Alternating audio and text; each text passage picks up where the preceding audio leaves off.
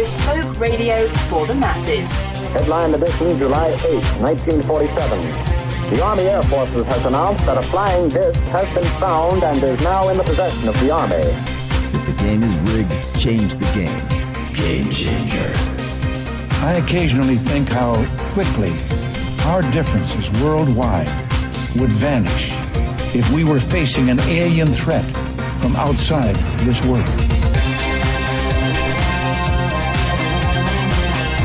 This is Fade to Black with your host, Jimmy Church, on the Game Changer Radio Network and KGRA, the Global Radio Alliance. I need your help to get to the year 1985. You're listening to Fade to Black with Jimmy Church on the Game Changer Network.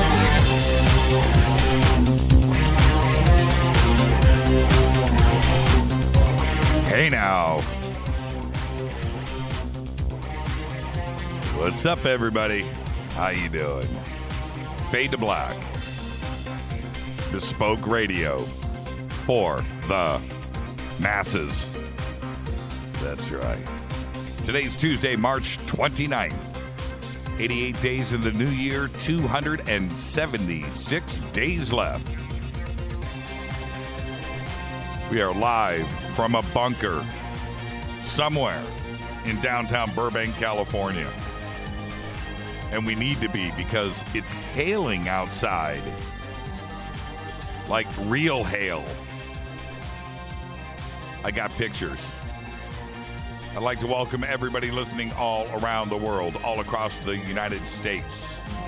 Hither and thither, to and fro, back and forth, up and down, east and west, north and south, far and near. This is Fade to Black. For KJCR, the Game Changer Network, and KGRA, The Planet, I am your oh-so-humble host, Jimmy Church. What is cracking, everybody? What is cracking? We got some strange weather going on. Hail in Burbank. Crazy. All right, tonight is night 2 of the secret space program Breakaway Civilization Week here on Fade to Black. It's better than Shark Week. It is, too, isn't it? It's pretty cool. Last night, Corey Good. Tonight, Joseph P. Farrell, the one and only, is with us. And then tomorrow night, Richard Dolan is going to be here. What a week on the show. Let's get our learn on. Some edumacation is happening here on Fade to Black. And I was talking to Joseph earlier tonight. And yes, we are going to be taking some phone calls. So we will do that in the last segment, 323-825-5045. All right, great phone calls last night. Great show last night. And then don't forget that starting this Thursday, John Rappaport will be here every Thursday. This Thursday will be the premiere of No More Fake Newsroom. That's right. He's going to have 30 minutes at the front of every Fader night to bring it like nobody else can. Rappaport. Man alive. Now, if you go to jimmychurchradio.com, there's a news tab at the top of the page. You can go and click on it. And there is John's new page. Very, very excited about this. It's a big deal. I almost feel legit. You know, you bring somebody on like John and, and do this. It's, wow. Wow. I feel like we've arrived. And there you go. Very excited. And now let's just run through everything and then get this show started. As I say at the front of every show, it's so important. Our sponsors. You need to support our sponsors. You support the sponsors, you support the show. That's how this show happens. That's how we roll. That's America, the American way. That's how it works. Advertising. That's how it works. Support our sponsors, support the show. And with Life Change Tea, all you're doing is helping yourself. So it's a win-win. Life Change Tea, getthetea.com. The banners are right there at Jimmy Church Radio. click on it. Go and do it. Right now, the special is order 2 months of the Super Strength Tea, and you get a bottle of Moringa for just $5, and you get free shipping when you use the promo code Jimmy. That's all you got to do. Help yourself, help the show. Feel better. That's what you do, okay? And the new Studio Dome special that they've got for the Fadernauts is extraordinary. It's extraordinary. And I love music. Music makes the world go around. That's the way it works, right? This system is 2 SBB2 new technology speakers. They are gnarly, man. Gnarly. And you get 2 of them with true wireless stereo. So you got a portable hi-fi system to take your Van Halen on the go. You're at the park, you're on the back patio, you're at the beach, you're camping, you're out cliff diving, and you've got your Van Halen in full high-fidelity stereo for just $129. And you get a hard shell case. It is a gnarly system, dude. Go click on the banner for Studio Dome at Jimmy Church Radio. Support the show. Go do it. It's amazing. You'll be so glad that you did. All right, our summer schedule is up on the website. I was just right before the show, I was over in Rita's studio and looking at the website. And, I got to tell you, I cannot believe that website looks as good as it does, because it's amazing. And everybody's done a lot of hard work on it. And so you can go now. John Rappaport's page is up, so you can go and check that out. But I don't think there's a better website out there. I really don't. I don't care who you point at. We have got something really to be proud of. And our full summer schedule is up and posted. And the New Living Expo, which is coming up in April, is rapidly closing in here, because we're almost at April Fool's Day. Wow, wait. April Fool's Day is, we miss it. That's Friday. I was hoping it was going to be Fader night.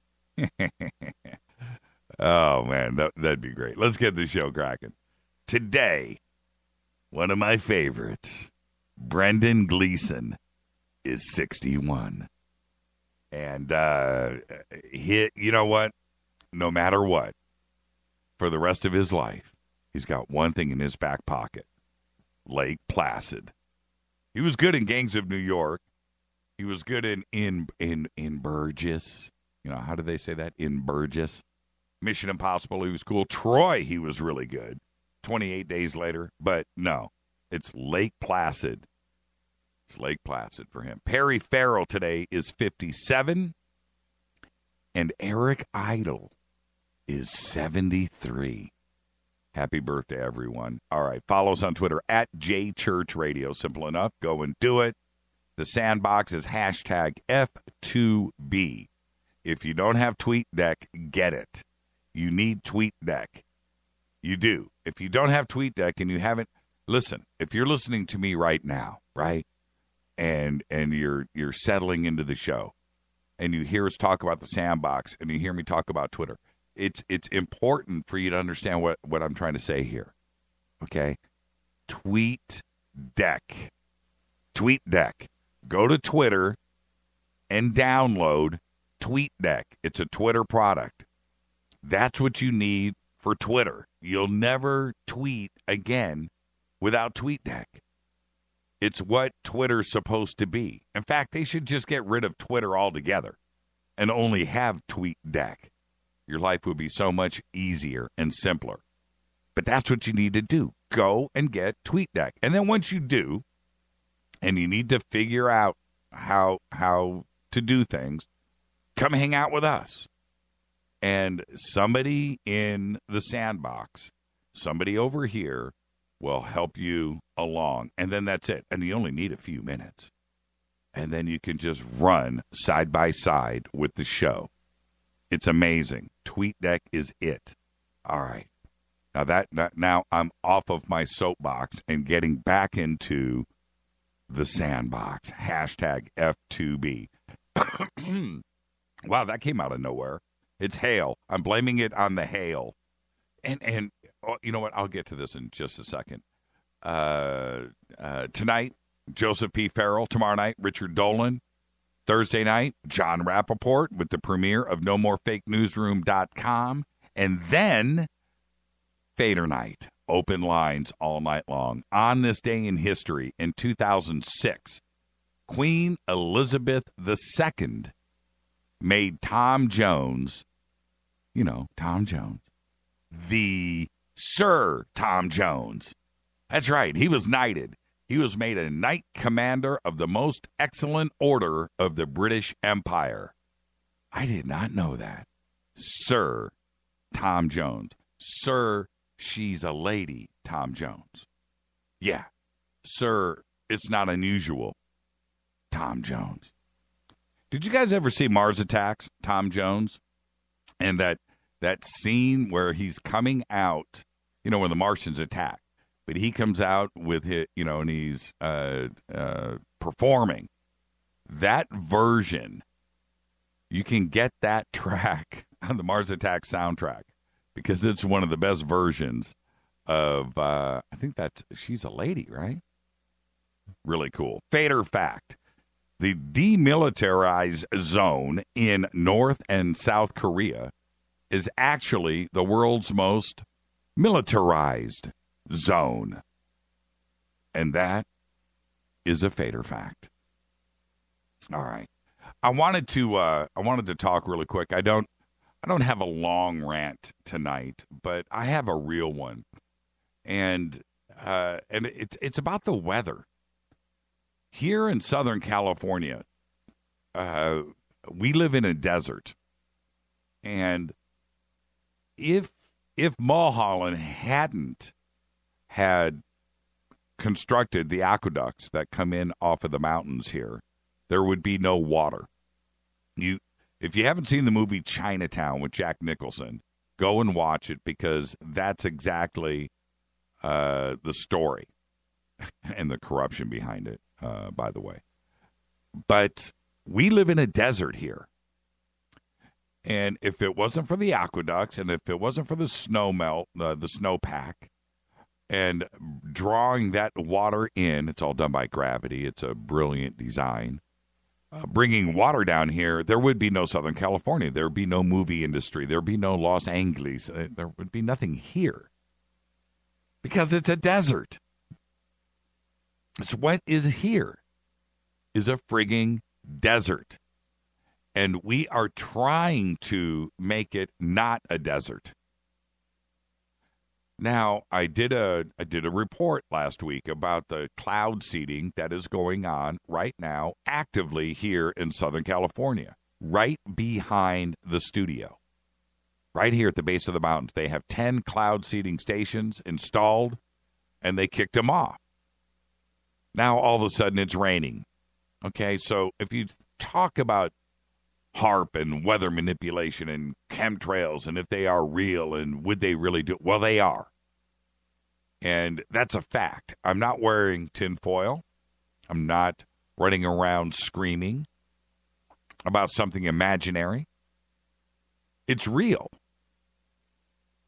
Okay, they are really manipulating the weather.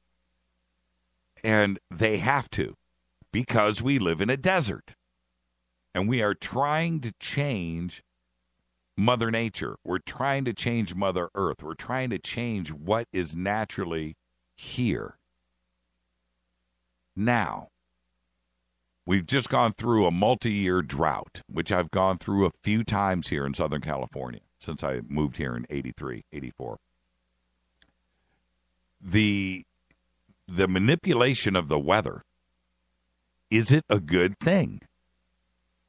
And if you are manipulating the weather here, because it's Mother Nature, does something else change somewhere else? You know, the butterfly effect, right? So if we change something here, does it change something in India? That's one idea. But does it change something in Arizona?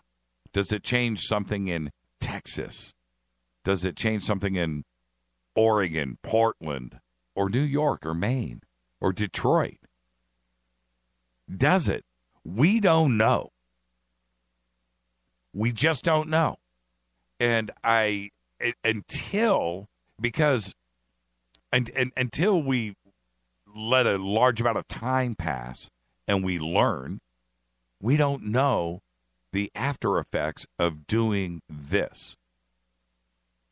And what I'm referring to is right now they're manipulating the weather here. And today, on March 29th, it hailed outside. Now, I got to tell you, why is that so dramatic? Well, yesterday it was like, and the day before, it was 80 degrees. Beautiful outside, not a cloud in the sky. And then all of a sudden, yesterday, it was like a refrigerator, like it happened overnight. And today, I mean, cold outside. This is Burbank. This is Los Angeles in April. I'm here to tell you, normally we're getting close to 90 degrees. And suddenly you walk outside and I swear it doesn't feel right. It feels like you put your face in your freezer and you're looking for ice cream. You know, that really cold thing? That's what it feels like outside right now. It's trippy. It's like cold. Not a winter cold. It's like an artificial cold.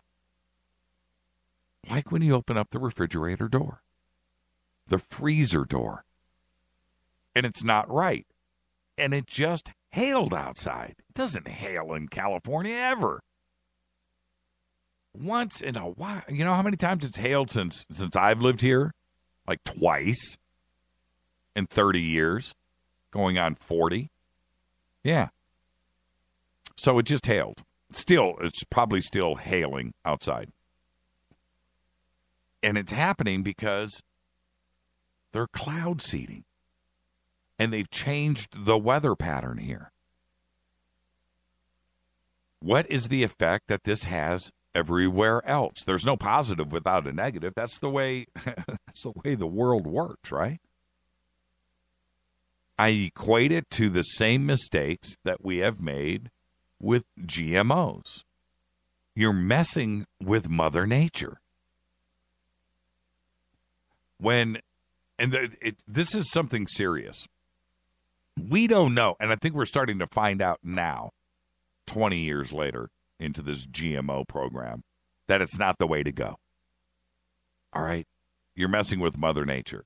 Built in, bug-resistant plants, bigger, stronger, better, seedless, and other things that they're manipulating into these.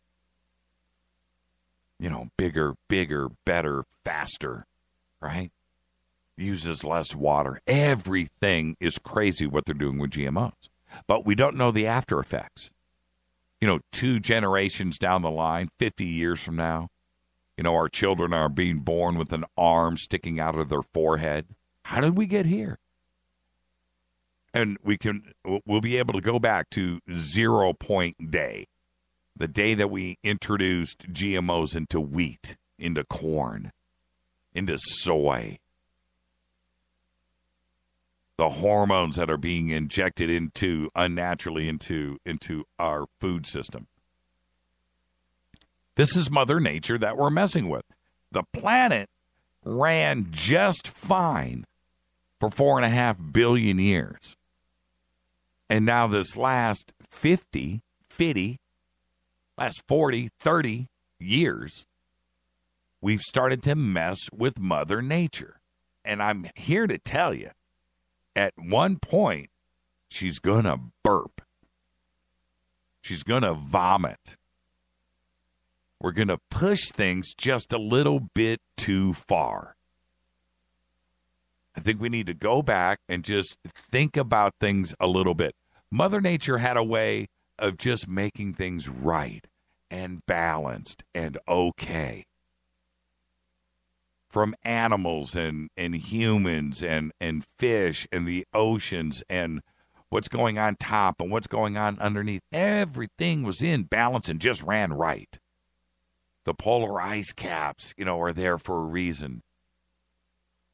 All of the ocean's tides are there for a reason. The seasons happen. Bees pollinate. The monarch butterflies. The transitions of the birds every year. And the migrations of herds and things was all natural. Things did themselves for survival, for balance.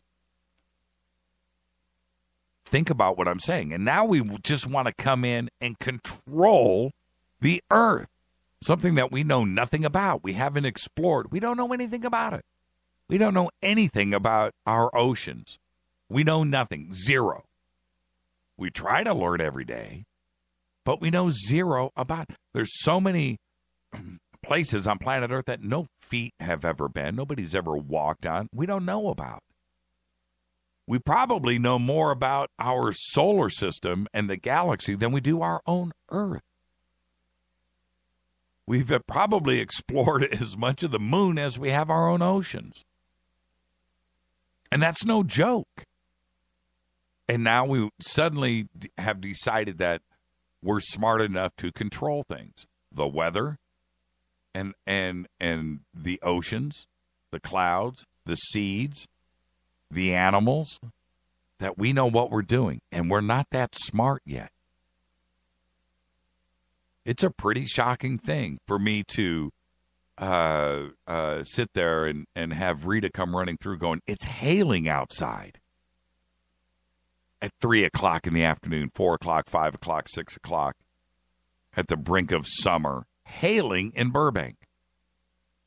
When the day before it was 80. And now today it's a refrigerator outside and we have hail. It doesn't make sense. It's not. We live in a desert. It's crazy. Absolutely nuts. And I don't know what we can do as a collective. I'm speaking to this audience right now. And I know that all of you hear me and understand exactly. You guys get it. You do. But what can we do? We can't march on Washington and scream about GMOs and cloud seeding and weather manipulation. We can't do. Who's going to listen? Congress doesn't know what's going on. They're afraid of the word chemtrail, right? They're afraid of the word Monsanto. You can't do it. I don't know. I really don't know how we pump the brakes on this. I really don't know. I don't know. All the websites in the world and all of the videos on YouTube you want to do, I'm not sure that there's anybody out there listening. We need to do something. All right. And that's how my brain works. Some hail outside. And there are millions of people right now in Southern California that probably didn't even notice. Whatever. It hailed outside. Cool. Let's go take some pictures. Instagram, dude. Instagram. When it's much deeper than that. All right. Let's get to all the news that you know nothing about. Police have made an arrest in the case of the flying saucer that was stolen from Roswell's International UFO Museum last week. They also say that they are still looking for 2 other suspects. Police say they were able to track down one of the thieves because of a phone call. The flying saucer that used to hang on the side of the museum was stolen while it was being stored behind the museum for repairs. The museum secured a camera, caught 3 people loading the spaceship into the bed of a red pickup truck and then taking off. You can check out the video right now. I think we've got to post it over on Facebook. Just go to jimmychurchradio.com, click on it. Not making it up, man. How? You don't do that. It's like stealing the Bob's Big Boy statue from the front of Bob's Big Boy. You don't take the flying saucer from the Roswell Museum. Can't do that. More than 250 years after Shakespeare's death, a story began to circulate that his skull had been stolen from his grave in Stratford-upon-Avon by trophy hunters. Now, for more than a century, the tale was widely dismissed as myth. But check this out. On the 400th anniversary of Shakespeare's death, archaeologists believe that they have found evidence that he is missing his head. That's right. Using ground-penetrating radar to scan the grave, they discovered that the skull is apparently absent. They also established that a skull in a church in Biolay, 20 miles away, which according to local legend belonged to William, right? It belonged to Bill. And that skull, it turns out, was in fact from a 77-year-old woman. They've run all the tests. This means that Shakespeare's skull could still be at large somewhere. And that is a crazy story. Unbelievable. Well, it wasn't happy hour for some of Central Florida's drivers when trucks carrying, oh man, this is when you are happy that you're a Faith or Not listening to this show right now. Because two trucks, one carrying Busch beer. They still sell Busch? I didn't know that. They still sell Busch? And Frito-Lay chips collided, spilling them both along Interstate 95. Florida Highway Patrol spokesman Kim Montez said in a statement that Zachary Bassinger of Melbourne had stopped his Frito-Lay box truck on the right shoulder of the freeway. Robert Farrell Rodriguez of Miami told troopers he was trying to move his beer truck into the center lane, but saw another vehicle and swerved back into the right lane when he crashed into the truck of chips. The Frito-Lay truck overturned, and the beer and chips spilled onto the highway. Traffic was backed up for miles as people were getting their beer and chips while they cleared the debris. Rodriguez himself was ticketed for failing to maintain a single lane. You know, that's really funny. That's really funny that in an incident like that where he swerved to avoid it, you know, he would have been cleared if he just stayed in his lane and plowed into the Frito-Lay truck. Then it's not his fault. You can't leave your lane. Isn't that funny? I always thought that was like some weird law. All right, let's get out of here. Let's get Joseph P. Farrell in here. Day 2 of our secret space program, Breakaway Civilizations Week, right here on Fade to Black. I'm your host, Jimmy Church. This is Fade to Black. Follow me on Twitter, @JChurchRadio. Email is jimmy@jimmychurchradio.com. This is Fade to Black on the Game Changer Network and KGRA The Planet. Bespoke radio for the masses. I'll be right back with Joseph P. Farrell. Stay right there.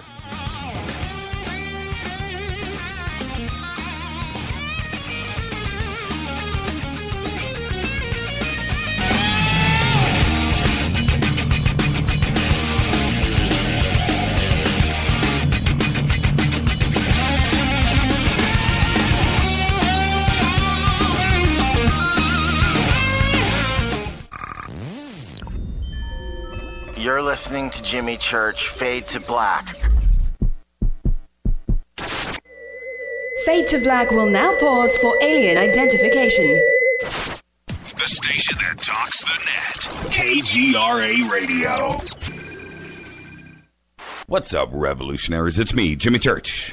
Do you have an IRS or state tax issue? Well, I did, and I called national tax experts. My problems were fixed, done, fini, and man, I gotta tell you, it was a relief. National Tax Experts are a recognized tax office that services clients in all 50 states. Doesn't matter where you live. Give them a call. I'm telling you, they take the time to understand each and every client's individual financial status as well as their financial goals. And that's exactly what you need, my brother, when you're taking on the evil 3-letter. So, seriously, give them a call today at 1-877-909-5444. Again, 1-877-909-5444. Or go check out their website, www.nattaxexperts.com. That's NATTAXEXPERTS.com. Tell them Jimmy sent you. Poor water quality is a major health issue, and it's only getting worse. Municipalities can't keep up, standards have dropped, and pollutants are increasing. Where does it all end? It ends by keeping the pollutants outside of your home with HydroCare's advanced systems available at Wave Home Solutions. No less than the best purification materials and processes have been developed by HydroCare to provide you with healthy, clean water for drinking, cooking, and showering. HydroCare far surpasses the competition in removing chlorine, odors, iron, lead, chemicals, limescale, and much more. Don't settle for less when it comes to your water. We'll take care of the toughest water problems for you, whether it's from a city or well source. Satisfaction guaranteed. For more information, call 888-997-WAVE. That's 888-997-WAVE. Or go to bestwater123.com. That's bestwater123.com. Wave Home Solutions for a healthy, comfortable home. 9 out of 10 geneticists agree. Fade to Black is not your father's radio show on the Game Changer Radio Network and KGRA, The Planet. Hi, this is Chase Klutsky with Fate Magazine Radio, and you're listening to Jimmy Church and Fade to Black on the Game Changer Network and the KGRA digital broadcast station, where the Fade or Nots rock. Hi, this is Rob Reiner from Anvil, and you're listening to JimmyChurchRadio.com. What's up? I'm Chris. What up? This is Kyle Massey, and you're listening to Jimmy Church Radio.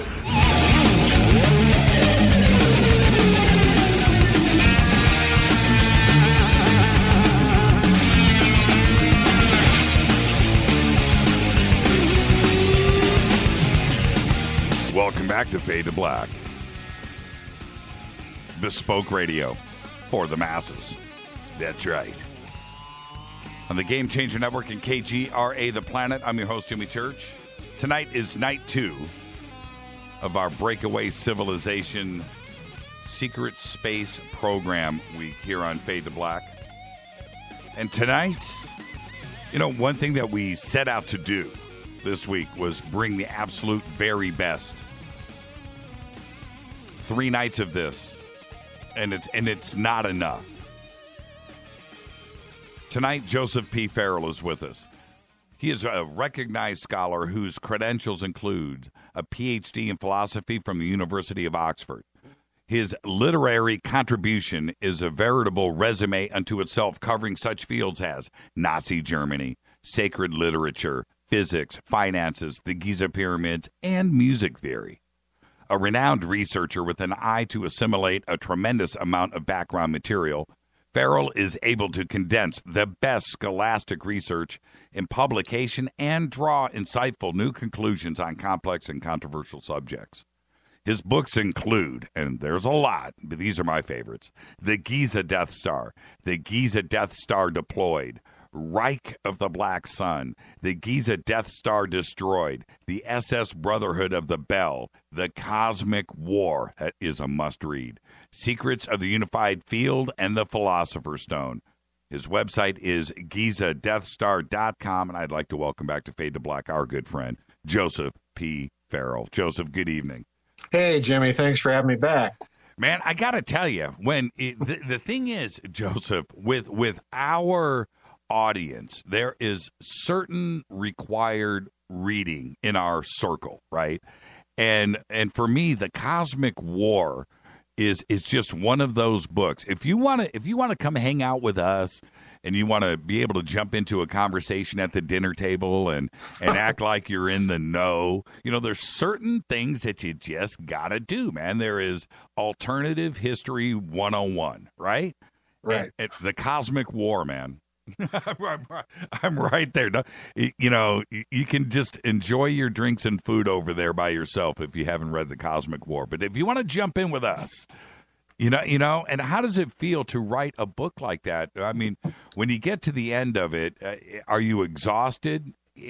And are you happy? And is there anything that you would have changed? Oh, well, I tell people that writing a book is as close as men will ever get to childbirth. When you're done, you're just glad the whole process is over.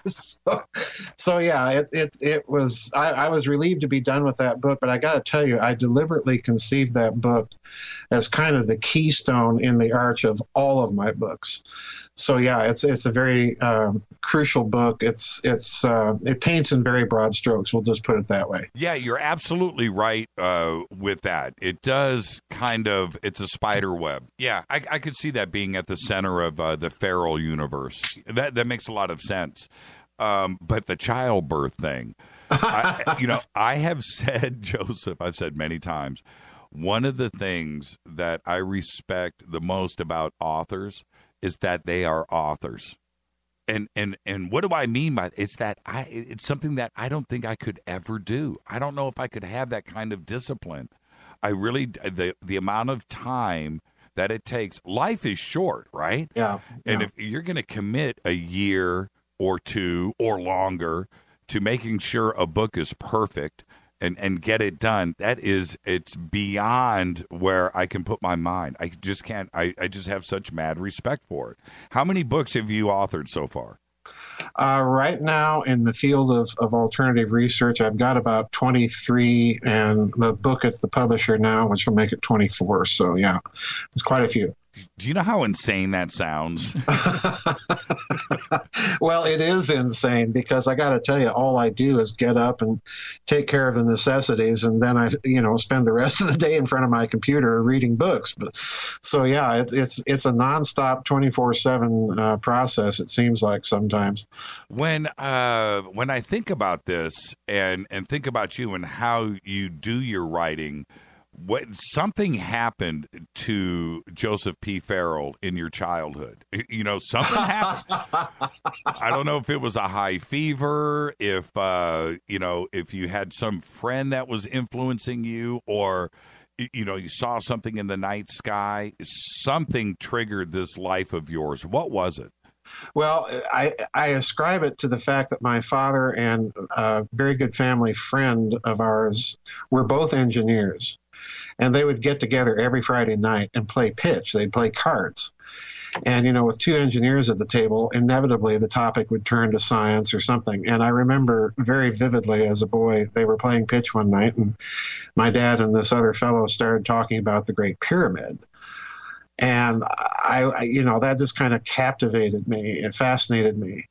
And I ascribe part of it to that, but I've always had kind of this interest in alternative subjects and ancient texts and so on and so forth. So it kind of put me off in that direction from a very early age. And even when I was in the academic world, I still kept reading in it and studying it and so on and so forth.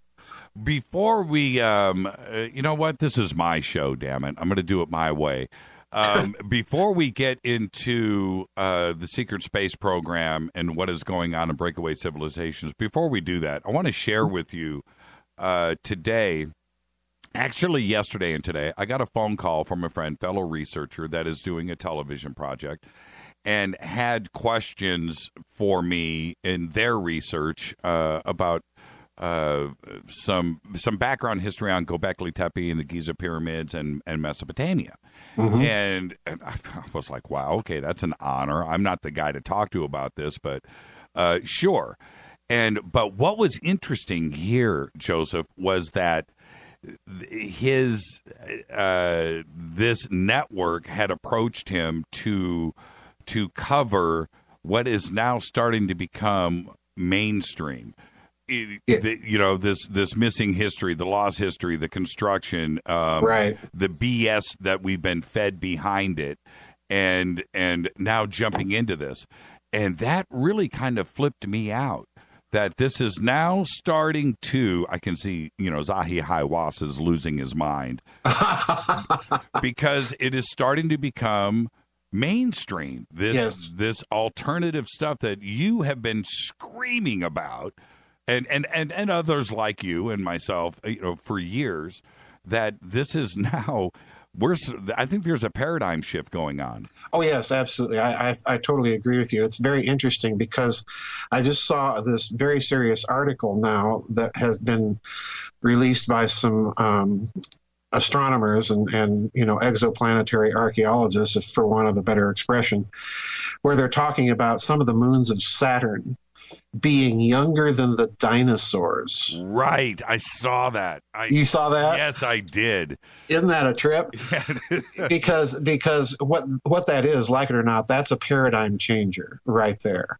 That is a huge paradigm changer, not only in terms of the planetary physics and the history that they thought at one time was true, but it's happening everywhere. And I agree with you. I think something is happening in terms of an actual paradigm change. There's more and more people realizing that the standard stock and trade academic history of things just does not add up. And, the basic testament of that is the fact that you look at civilizations like Egypt or Sumer, and they just spring up whole cloth out of nowhere. We're supposed to be hunting and gathering and making all this gradual evolutionary change to civilization, domestication of animals and so on. But what you see in the historical record isn't this gradual change. It's a sudden eruption of civilization, complete with mathematics and banking and loans and credit and astronomy and geometry and, on it goes. And they just spring up from nowhere. And these civilizations, in turn, you examine the record, and what they tell you is that they call themselves or refer to themselves as legacy civilizations of something much more ancient and much more sophisticated. So, yeah, I think the paradigm is changing, and it's high time. People are beginning to open their minds and challenge some of the old academic dogmas, and it's about time. It has to happen. What's interesting, and you're touching upon this, and to really hit this home for me, is if, and this is a big if, right? If man, our current state of man that is supposed to, only be 150,000 years old, and I accept that, but let's just say we base it there. Well, if we take that out of the play and we take us, right, modern man, Homo sapien sapien, 150,000-year-old man, and we make him 5 million years old, and that the domestication of animals and wheat and everything else, that evolutionary process, took 1 million years, then I'm on board. It makes sense. But what didn't happen is that one day we're hunter-gatherers and the next day we're physicists. Right. Exactly. It doesn't work that way. It doesn't work that way, no.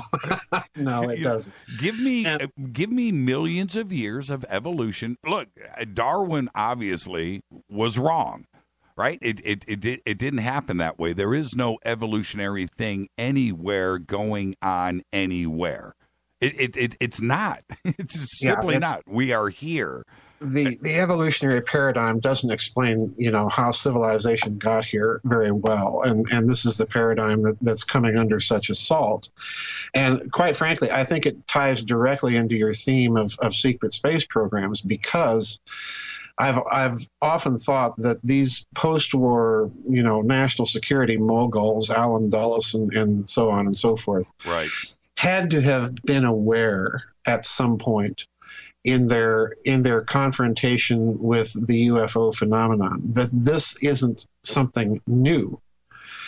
And I strongly suspect, and in fact, I argued last year at the Secret Space Program conference down in Texas, that this would have impelled that group, I think, to go back at least to consider some of these ancient texts, some of these ancient stories from a very different point of view than simply a religious or mythological one, just by way of making sure that they were dotting all the I's and crossing all the T's in deciding how they're going to deal with and, if necessary, confront the phenomenon. So I think this is a huge part of the story. I think, so to speak, that if there is a breakaway civilization, and I'm really foursquare in agreement with Richard Dolan, this is his observation that this is a possibility that we have to confront with the post-war national security state and the UFO problem. I really do think that if that civilization exists, and I think it does, that it's going to have a branch of historical studies, so to speak, to go back and examine some of these ideas. With and staying on the Giza side of the secret space program, because you're absolutely right, everything is connected, and we'll start to connect those dots in a second. The conversation that I was having today with my fellow researcher about Göbekli Tepe and Giza, the problem that academia has now, that this is it's their choice. They've painted this picture. Now they have to chew it, and they have to deal with it. Is this what they wanted us to accept? And I'm talking about the world, every scholastic system, period. What they wanted us to accept, that was everything happened at 3000 BC. And before that, there was nothing. It didn't exist. And then suddenly we have Göbekli Tepe. Yep. Göbekli Tepe now, and Göbekli Tepe is significant on about 1,000 different fronts. But the main one that they need to battle now is it's 7,000 years older than Giza. Oh yeah, it's 7,000 years older than Mesopotamia. It's 7,000 years older than Iraq. It's 7,000 years older than anything that they wanted us to accept. Right now, where did the knowledge of Göbekli Tepe come from? You are taught this stuff. There is another, you don't, nothing is original, right? Nothing is. Everything is taught, and then you take that on in an evolutionary process. Cell phones, Steve Jobs didn't invent cell phones. He didn't invent the iPhone. It was an evolutionary thing. He was taught, and that's the way life works, and that's it. Well, explain Göbekli Tepe to me, not you. Academia, explain that one away, and they can't, and that is the problem that we have here. Well, they've been covering all of this stuff for many, many years. They're even in Herodotus, you get the statement that at one time, when the Great Pyramid itself was covered with its casing stones, that you could see a water line halfway up the structure. And this is Herodotus, who admittedly, isn't the most reliable source historically, but he's not alone in these types of comments. So in other words, it's been a kind of a cherry picking of evidence that the academic world has done in order to drive a certain paradigm of history into our thinking. And this is all coming unraveled precisely because of things like Göbekli Tepe and so on and so forth. Or if you go to South America, Pumapunku and some of those monuments. That's right. This is all coming unraveled, and I think we're driving to a certain extent a change. The German physicist Max Planck once was asked, what does it take for a new theory to gain credence? And his remark, was typically Prussian. It takes the old people dying off and the new people that are open to the new ideas to gain the ascendancy.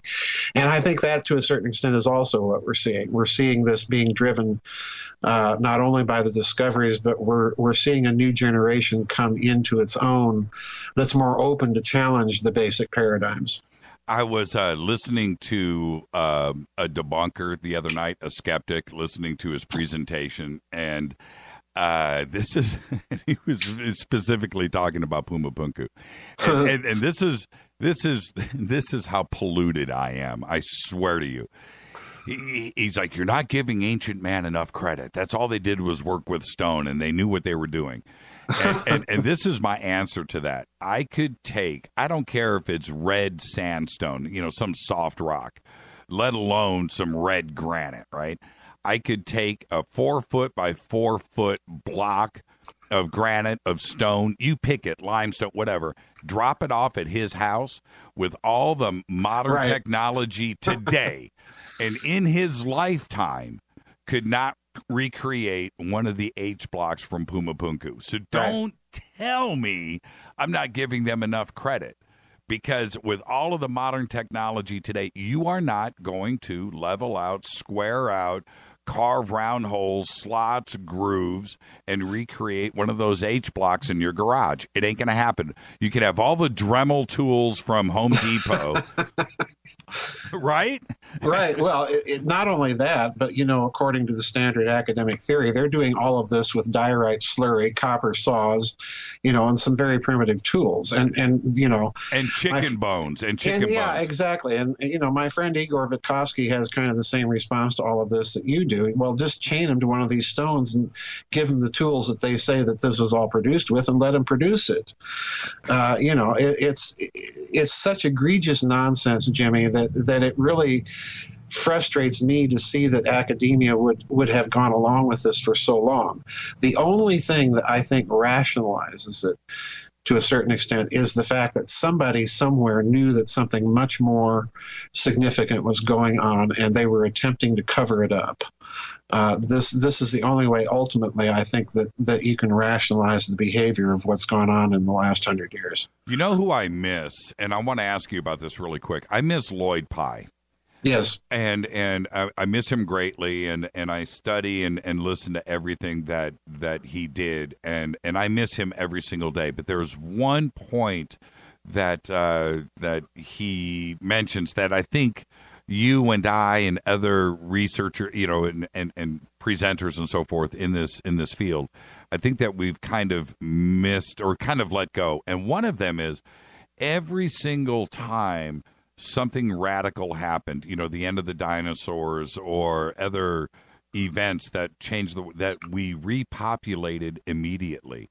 And it just seems that the only real answer, populated everything on the earth. The only thing that would really make sense is that it's very simple. The only thing that fills all of those questions is we were seeded. Yeah. That's all. And why is it so hard to accept that? Just maybe because if you, Joseph, if you were on a starship going to another planet and you found an Earth out there that was really cool, what would you do? You would seed it. Yeah, absolutely. You'd explore it, you'd colonize it, you'd seed it, you'd begin to develop it. Absolutely. That's absolutely. It. And so what is so wrong with that? It's the only thing that really makes sense here that answers all of those questions, because 65 million years ago, something really, really bad happened here. And it probably happened 100 million years before that. And 100 million years before that, there were these different events. And suddenly we had life, millions of forms of life that were all unique and organic and were suddenly growing. And there wasn't enough time for the evolutionary process that we're being force-fed to have happened. Right. Well, the Dogon tribe in Africa has, and the Zulus, for that matter, in Africa have the lore, the mythology that they actually came here from Mars and that other people taught them the arts of civilization. The Zulu, in particular, is very interesting. Talk about leaving Mars because of a great planetary catastrophe in a boat or a ship that they call a Merkaba, which I thought is really interesting because that's the Hebrew word for a boat. Right. So there's all these little clues, just so many clues all over the world in ancient lore and ancient mythology, that there's a very, very different thing that happened other than, the Darwinist, materialist, evolutionary approach. And it's so radically different that I think the texts demand, and now the archaeology demands, that we start paying serious attention to it. And I think this is exactly really what this breakaway group started to do after the Second World War was over. I think they started to look at these texts and myths in precisely that way. When there will be a point, and I know that you've referenced this in the past, so let's address this really quick before the break. There will be a point where that Earth just gets a little too hot, right? Mm-hmm. The sun is just going to increase, and we won't be able to live here anymore. And the only place, well, there would be plenty of them, but certainly the answer to everything is Mars, right? It's right there. So we can kick out a little bit more in the solar system. It's going to be a little, we can do. And that's exactly what happened in the past. They went from Mars to here because something happened on Mars, right? And that breakaway civilization is looking right now at the red planet. Oh, yes, absolutely. Absolutely. It's so amazing. In the last 5 to 10 years, we've been hearing all of these stories, not only about asteroid mining, building moon bases, but they're coming so fast now. There's a story like this now almost every week in the news, if you're really looking for it. So this tells me that a quiet decision has been taken by the power elites to condition human opinion, that we've got to go to the stars. We've got to start becoming an interplanetary civilization with interplanetary commerce. And this is the key problem, because chemical rockets just ain't gonna do the job.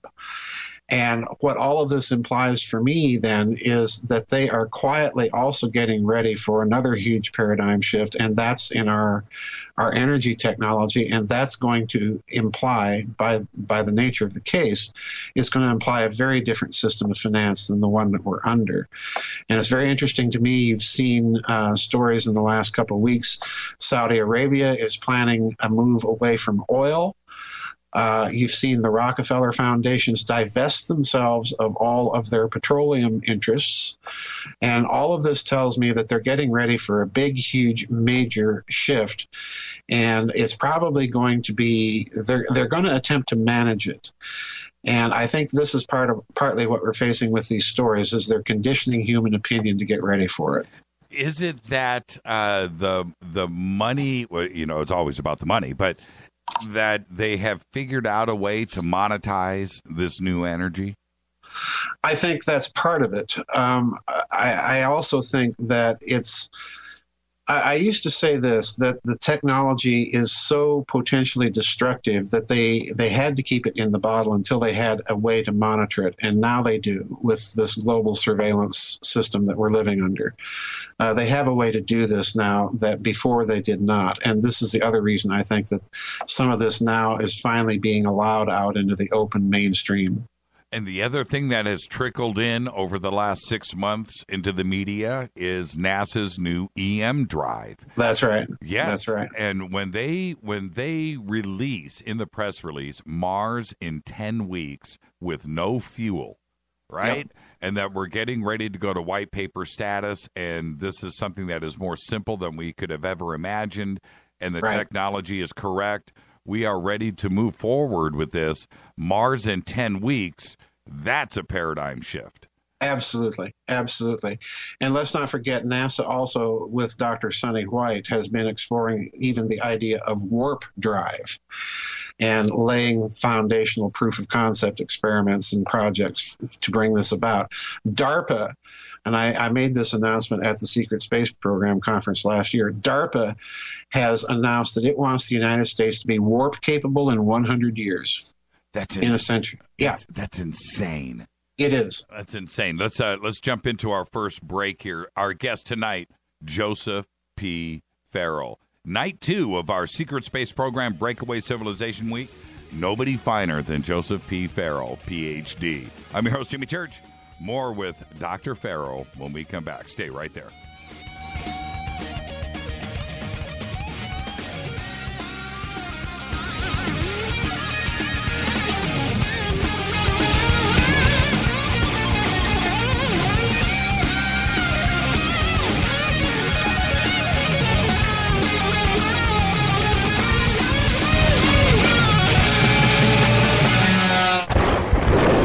This is Fade to Black with Jimmy Church on the Game Changer Radio Network and KGRA, the Global Radio Alliance.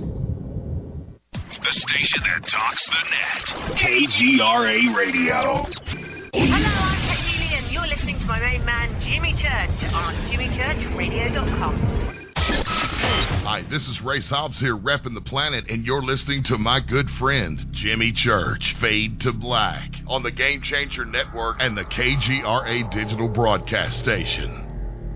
Hey folks, Life Change Tea here, reminding you that colds and flus suck. Feeling lousy sucks, and allergies really can be annoying. What if you could change that? What if you could drink something that changed the sick and tired scenario? Well, you can change how you feel with a little help from Life Change Tea. Life Change Tea is a drink you make, you control, and you drink. There are 8 organic herbs that blend together and give you what you need to fight the flus and colds of this world. Less sickness is more relief. Life Change Tea can help with high blood pressure, constipation, high cholesterol, and much, much more just by drinking the tea. Read the numerous testimonies at getthetea.com. If you're tired of feeling lousy, order right now at getthetea.com. That's getthetea.com. Or you can call us at 928-308-0408. That's 928-308-0408. If you've heard this commercial more than once and someone's trying to tell you something, it's time to get well. GetTheTea.com.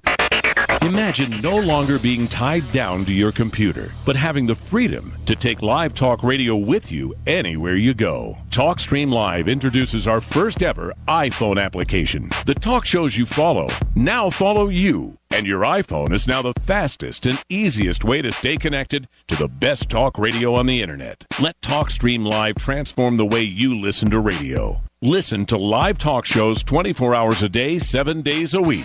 Mobile talk radio from TalkStream Live. Now available in the iTunes App Store. This is Toby Kebbell. You're listening to JimmyChurchRadio.com. Don't hurt me, Jimmy. I'm only little. Hey, I'm Adrian Grenier. And this is Ari Gold. We're the Honey Brothers. Yes. We are of the Honey Brothers. Hey, I'm Adrian Grenier. And I'm Ari Gold. We're the Honey Brothers. And you're listening to Jimmy Church. The Revolution. What's up, Fadernauts? Studio Dome loves Fade to Black and the F2B audience so much that they have put together the ultimate stereo Bluetooth system. They've done it just for you. Man, check this out. The Studio Dome SBB2 stereo system is here. It's featuring 2 Studio Boombox 2 SBB2 wireless Bluetooth speakers, packed in its own custom hardshell case. This Studio Dome system features the very latest in stereo Bluetooth technology. The 2 full-range boomboxes are in true wireless stereo. You've got to hear this. It's amazing. It's just $129, and use the promo code JCRTWS, and you'll also get free shipping. It's simple. Just go to JimmyChurchRadio.com, click on the Studio Dome banner. Go Beckley Tepe. This is Micah Hanks of the Gralien Report, and you're listening to Jimmy Church on Fade to Black, across the globe on the Game Changer Radio Network and the one and only KGRA Radio, The Planet.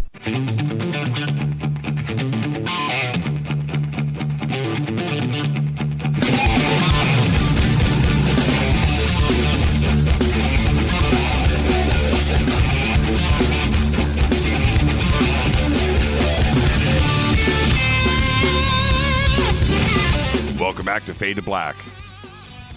Day 2 of our Breakaway Civilizations Secret Space Program week. It's better than Shark Week on History Channel. Or Discovery, whatever that's on. His books include The Giza Death Star, The Giza Death Star Deployed, Reich of the Black Sun, The Giza Death Star Destroyed, The SS Brotherhood of the Bell, The Cosmic War, Secrets of the Unified Field, and the Philosopher's Stone, Joseph P. Farrell.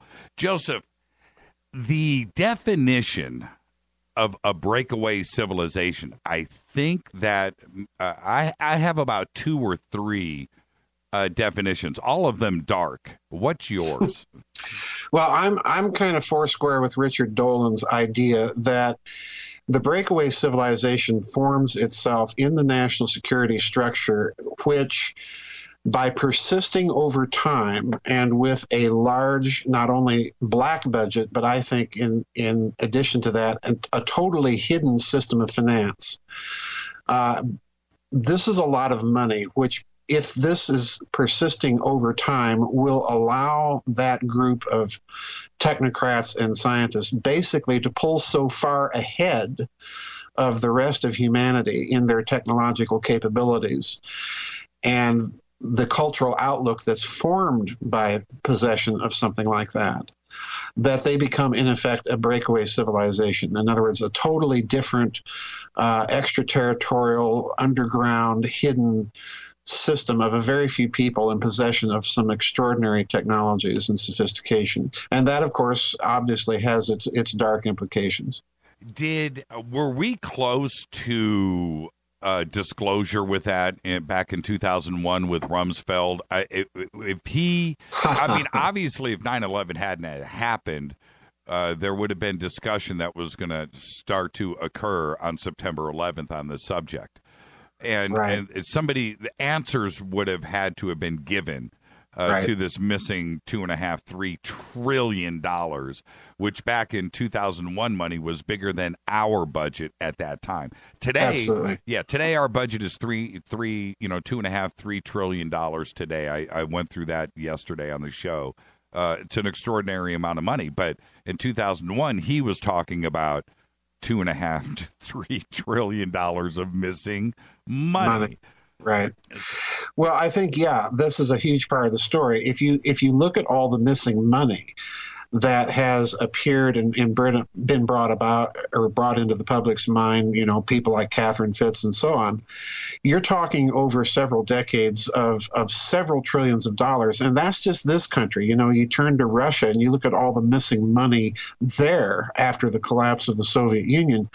And you're dealing here with potentially a global network, so to speak, that has so much money and has had it for decades and has been able to funnel this money into black research projects. I think it becomes very possible that this idea of a breakaway civilization not only exists, but it's slowly, I think, as we discussed before the break, it's slowly beginning to reveal itself. This is the other part of the equation.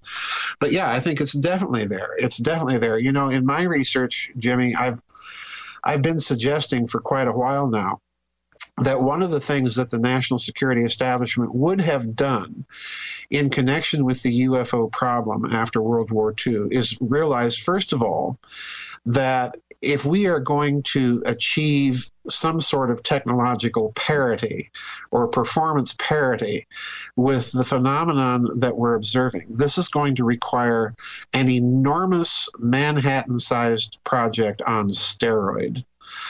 And that in its turn is going to require an enormous amount of finance that by the nature of the case is going to have to be completely hidden and off the books. We're not even talking black budget here. It's got to be enormous over several decades. And this is precisely what we see has happened. And I think Rumsfeld, in a certain sense, in that amazing remark that he made before 9/11, I think Rumsfeld was kind of inadvertently letting the cat out of the bag. And that should tell us something, because that means that even at the level of the federal cabinet, these people are really not in the know. So that's a testimony to the existence of this breakaway civilization idea right there. I can only imagine what was going through Washington. Right, if you think of what did he say? 3 trillion? Because their job is to collect money and spend it. That's it. That's your job, and make a few laws and oppress us. There's that part of it too. But there's that part. Yeah, there's that part. But it's their job to collect money and to spend it and appropriate it, and they fight over this money. They fight over it, and the pie is only so big as they are told. And so to pay Peter, you're going to borrow from Paul. And if you're going to put some money into this budget, into this project, into that agency, you've got to give up something else over here. There is no more money, right? That's what they're talking. There is no more, man. There's no more. And then suddenly he drops that bomb. Right. I can only imagine what was being discussed there. What do you mean there's more money? What do you mean there's $3 trillion more. Missing. Missing money. I have been fighting for new streets in Kansas City, right? I've been looking for federal funding for a couple of new elementary schools. Right. And now you're telling me that we're missing $3 trillion. Can you imagine what was actually discussed? And then, boom, 9/11. 9/11, right, exactly. Well, I think the missing money story itself is really, as I indicated, it's really kind of the tip of the iceberg to what we've really seen happen. If you total up all these announcements of missing money here, missing money there, what you're dealing with, Jimmy, is a figure, as far as my best estimates go, in the tens, if not hundreds of trillions of dollars. Right. Now, my problem with this, and my problem with typical, ordinary, run-of-the-mill financial analysts, and I'm foursquare in agreement with Catherine Austin Fitts here, is if you do not factor in this breakaway civilization, if you do not factor in the idea that there is a hidden system of finance that was put into place by President Truman after World War II, utilizing Axis loot, incidentally, that they're keeping all off the books. If you don't factor this into your financial analysis, you're going to have only 50% of the picture, if even that. Right. So we're dealing with hundreds of trillions of dollars. And here's the other problem. I view money like I view electricity. You put power in at one end of the circuit, and it's going to come out, has to come out at the load end. Well, if you've got that much financial juice, so to speak, in your circuit, it should be manifesting itself as hyperinflation by now. But it's not. So that raises the question of, well, then where is it going and what is it doing? And once we look at it that way, the only conclusion is it's got to be going into something completely hidden, into some rather sophisticated technologies, and a part of it, and here comes the whopper, a part of this money simply seems to be disappearing. And the only place it could be disappearing, quite frankly, is off the planet. So in other words, we're dealing with such astronomical sums of money by now over the last few decades that the possibility arises that it's a component of some sort of secret international or, interplanetary commerce. And, that raises the stakes considerably. Because why now, and in conjunction, do we see all of this sudden scramble for asteroid defense systems? Well, if you're conducting commerce off planet, then you've got to be able to protect that commerce from any potential threat.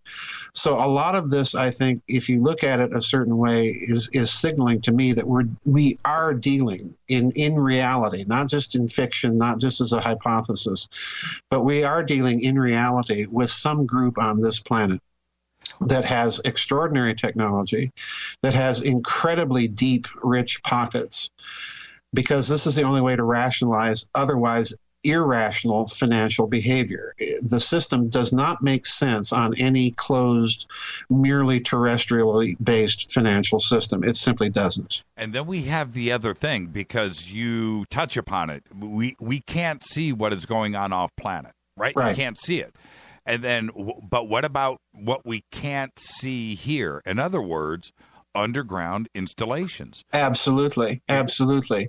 If you look at what is going on, and this is the other part of the story I'm so glad that you brought up, this amount of money will buy you underground installations. It'll buy you underground cities. It'll buy you intercontinental underground transportation networks. It'll buy you a lot of nuclear plasma boring machines to build all of this stuff.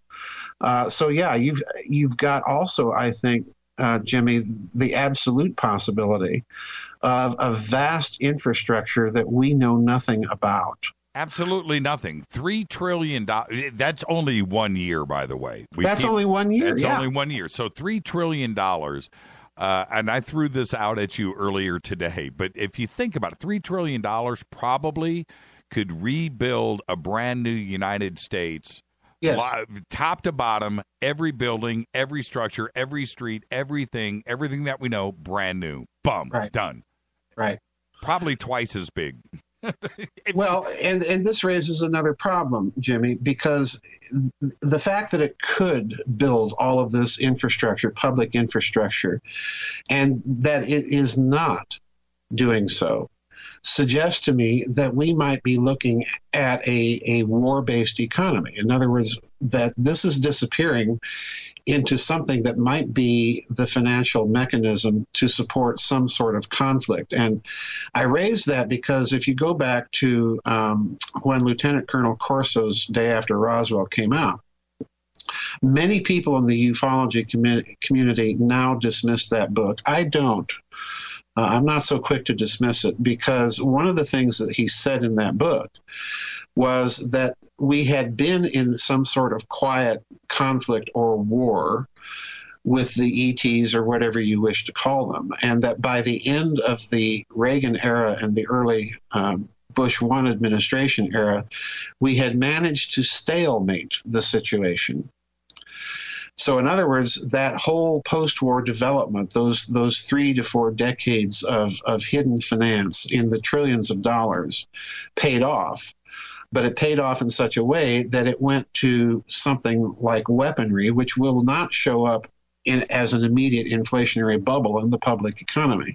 So there's all sorts of possibilities here. It's the financial angle of all of this, to me, that signals that something huge has been going on, and it's probably connected with this breakaway civilization. Because look at it another way. Many people in the alternative research community have been looking at this hidden system of finance, but what they have concluded, I think erroneously, is that this vast sum of money was simply a political slush fund that was used to fight communism. Well, for crying out loud, you don't need trillions of dollars to conduct false flag operations in Paris or Brussels. But you would need trillions of dollars if you are attempting to develop exotic propulsion technologies, exotic energy technologies, exotic weaponry technologies, and so on. I'm looking right now at a document in front of me of a U.S. patent that was taken out in January 25, 1994. This is patent number 5,280,864. It's by James F. Woodward, and listen to what the patent is for. Quote, method for transiently altering the mass of objects to facilitate their transport or change their stationary apparent weights. In other words, anti-gravity. Yeah, right. Now, this is 1994. And granted, a grant of a patent is not a certification that the thing actually works. But I'm looking at a whole list of these things that are right there in the public eye. So imagine you've got Lockheed Martin or Raytheon or Boeing or some company like this that not only feeds at the trough of the black budget, but that has been able to tap into this hidden system of finance that is totally out of the control of even the black budget items of the congressional budget. Once you factor in that kind of thinking, then you're looking at the very real possibility, in my mind, that they have some extraordinary technologies, and that what all of this public display that we have seen of talk about asteroid mining and moon bases and going to Mars and so on and so forth. When we get right down to it, Jimmy, and admit the facts, chemical rockets aren't going to do the job anywhere close to adequately or anywhere close to cost effectiveness. You've got to have a different technology to do it. And I think this is what they're doing. They're slowly driving this into the public conscience. You bring up such a great point about the Day After Roswell, which I bought the day it was released, by the way. Yeah, me too. That book, I got it in hardcover. And I loaned it to my dentist and never got it back. But that book, factually, that's not what it's the idea of the book. Yes, the germ that is the book that is alarming. And I'll bring up another point, just like we were talking about ancient Sumer, Mesopotamia, Egypt, and the idea that everything just sprouted at 3500 BC, and that's the facts, ma'am, right? Just as we are talking about that, if I read in in a textbook, if I read one more time, if I see the year 1947 pop up one more time, not in UFO circles, that's not what I'm referring to. I'm just referring to in historical, right? Just 1947. Right. Well, yeah. Well, actually, that happened in 1947. Well, that, and I'm reading 1947. In technology, in the historical records of across the board, not only in a commercial sense, in a military sense, and so forth. 1947 is a year that, just like 3500 BC, supposedly everything happened. And they're not connected to each other. No, and they're not connected. It's really and it's not Corso's fault. No. It's really bizarre to me that I think that 100 years from now, 200 years from now, our generations are going to go back and go, really, 1947 again, just like we do with 3500 BC. And I'm not kidding about that. It's in 1947 is a crazy number. And then just throw Roswell into it. That happened to happen that same year. In the same year. Well, I was just going to say, if you look at the year 1947, there are amazing things happening. This is the year that the Dead Sea Scrolls were discovered. That's right. It's the year that Admiral Byrd made his little expedition down to Antarctica and then left after only a few weeks when the expedition is outfitted for months. He gives that strange little interview for El Mercurio in Santiago, Chile. And then you've got Kenneth Arnold's UFO sightings in Washington State. Then you have the Roswell incident. Then you have, within a couple of months, suspiciously enough, non-coincidentally enough, you have President Truman signing the National Security Act into law that creates the CIA and the NSA. And on top of all of that, that is the same year that he also, according to the researchers of this hidden financial system, that's the year that he decides to go ahead with the recovery of all of this Axis loot and to keep it a state secret. And I'll throw one more, the icing on the cake. It was the year that we invented the transistor. Yes. Yeah, exactly. Throw that one into the mix. And there's much more. But it's nuts how 1947 is just supposed to be the year that all of these miracles happened. Right. I don't view any of this as coincidental. I think there's a deep relationship, a deep pattern that is connecting, Roswell, Kenneth Arnold, Admiral Byrd, and then the creation of the intelligence agencies, and in the same month, if not within a month, the creation of this hidden system of finance utilizing all that Axis loot. I think all of this is definitely part of a pattern. I think it affects this breakaway civilization group. My take on it, that I think that they made the bargain, the dirty deal with the devil, with the Nazi devil, when they created this breakaway civilization, and that's why it looks so fascist in some respects. So yeah, it's a non-coincidental year. These things are all deeply connected, absolutely. And I want your opinion on your take on the X-37B, right, the secret space plane, because when we're talking about a secret space program and somebody wants to go and dismiss it, well, I'll point out right now, X-37B, there's your top secret space program that we know of. Precisely. That's going up there for a year or two at a time. We know nothing about its mission, what it's doing up there for 2 friggin' years, number one. Number two, the staff that is behind it, what is inside of it, what are they doing, what are they connecting with, what is the mission, who are the people behind it, and if you want to know something secret, there it is right there, because you don't know nothing about the X-37. Not you, Joseph, the public. Right. You don't know anything about the X-37B, and you're not going to find out. If you want to know about a secret being kept, there's an example of a secret space program running in parallel in an alternate universe of our own right now. Well, I'll go you one better. Let's look at Gary McKinnon, the British guy that supposedly hacked into the Department of Defense and discovered, according to his own story, that the United States had 35 ships listed, spaceships listed with the captains and the crews.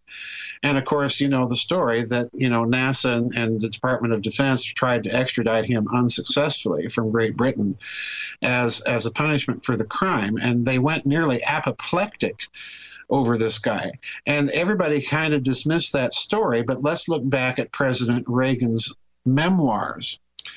When Reagan published his memoirs, I think that it was shortly after he left office, he revealed in the memoirs something that just to this day floors me, how he managed to get it past the censors. And that was that when he was taking office, he was briefed that the United States had a lifting capacity, a personnel lifting capacity for space of about 300 people. Now, if you look at the existing space shuttles at that time, we had 5 or 6 that could lift a crew of 7 people.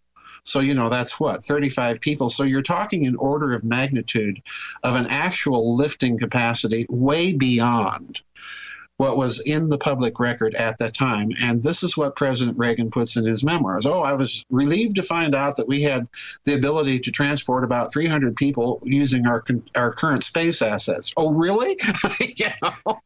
And so along comes Gary McKinnon, and he says pretty much the same thing a few decades later. What was interesting about McKinnon is he named names. Yes, exactly. and rank, too. And rank, yes, exactly. And now, there's another little twist to this. We got 2 minutes. We're going to hit a break.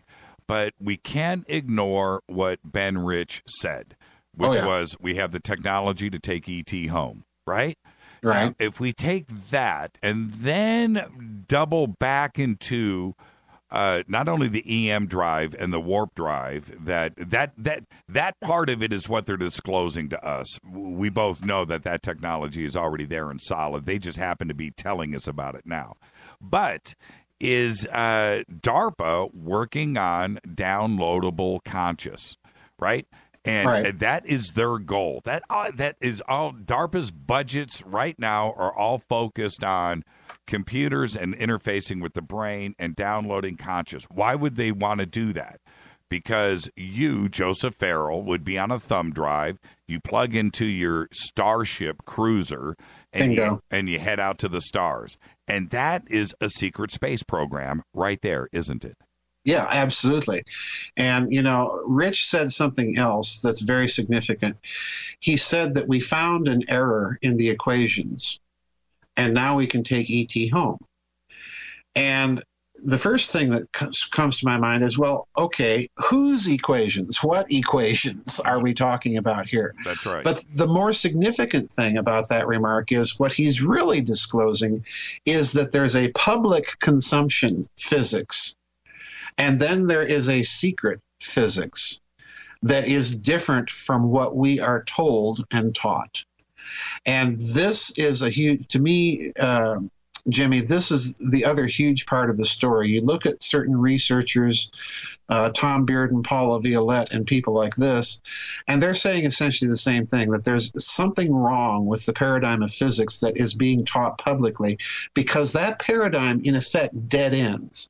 You know, you've got string theory, which is a non-testable theory. It's a mathematical formalism, and therefore a certain kind of a dogma rather than the scientific theory. It's not testable. So public consumption physics looks to me like it's deliberately designed as a dead end, but then you have all of these people doing things that are challenging the paradigm, you know, going all the way back to Pons and Fleischmann and cold fusion. Right. So yeah, there's a secret physics. Let's jump into a break, and when we come back, let's go into that. And also, I want to talk about some of the things that Corey Good was talking about last night too as well. Federations, alliances, and agreements with ET. Our guest tonight, Dr. Joseph Farrell. I am your host, Jimmy Church. This is Fade to Black.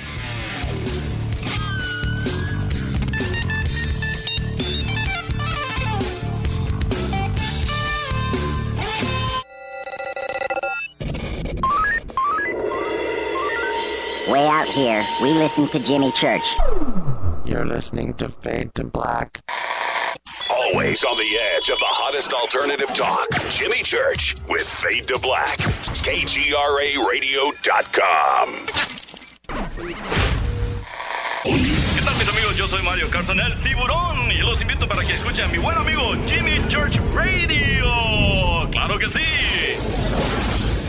Not being able to fall asleep is so frustrating. The tossing, the turning, the adjustment of pillows and blankets. Ugh! Eventually you just decide to get up and start your day really early. It doesn't have to be this way though. Power Sleep is an all-natural non-prescription formula that will help you sleep like a baby. It contains neurotransmitter nutrients that promote the production of serotonin, which is responsible for feelings of well-being. Power Sleep is easy to digest and absorb and is made in a base of active probiotics. Don't miss another night of sleep. Order your Power Sleep at EnergyWave.com or call 800-TURTLE-5. Add Power Vites to your cart while you're browsing. Perfect for Monday mornings. They're a complete multivitamin and mineral formula that will give you the energy you need to get through your day. Nourish your immune system and feel great. Get all the info and place your order at EnergyWave.com. Enter code word SLEEP to get free shipping. These statements have not been evaluated by the Food and Drug Administration. This product is not intended to diagnose, treat, cure, or prevent any disease.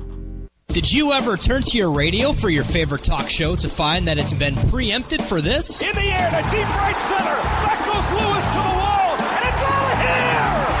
Or this? And I'm ashamed of you, Hillary, for voting for it. Do you have a favorite talk radio program that's not available in your city? Just go to TalkStreamLive.com for links to the best streaming talk radio shows. At TalkStream Live, you will find live talk shows 24 hours a day, 7 days a week. All your favorites are here. With such a large selection, you will also discover some new favorites. On the go and still want to listen? With a mobile smartphone, simply type TalkStream Live on your internet browser. Now you can take internet radio with you. You will also find hundreds of music, news, and sports streams. Best of all, the TalkStream Live directory is free and there's never a login required.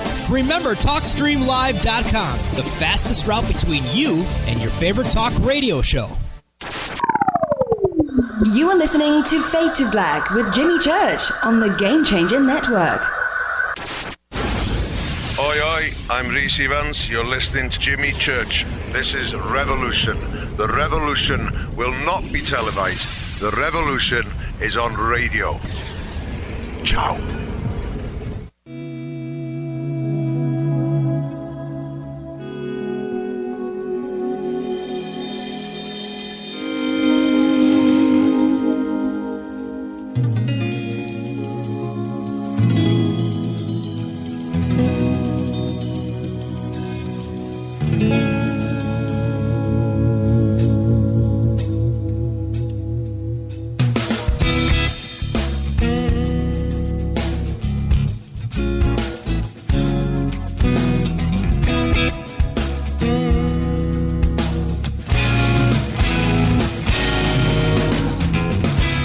Back to Fade to Black. I'm your host, Jimmy Church, on the Game Changer Network and KGRA, The Planet. Our guest tonight, Dr. Joseph P. Farrell. Day 2 of our Breakaway Civilizations Secret Space Program Week. It is better than Shark Week on the Discovery Channel. I'll toot my own horn.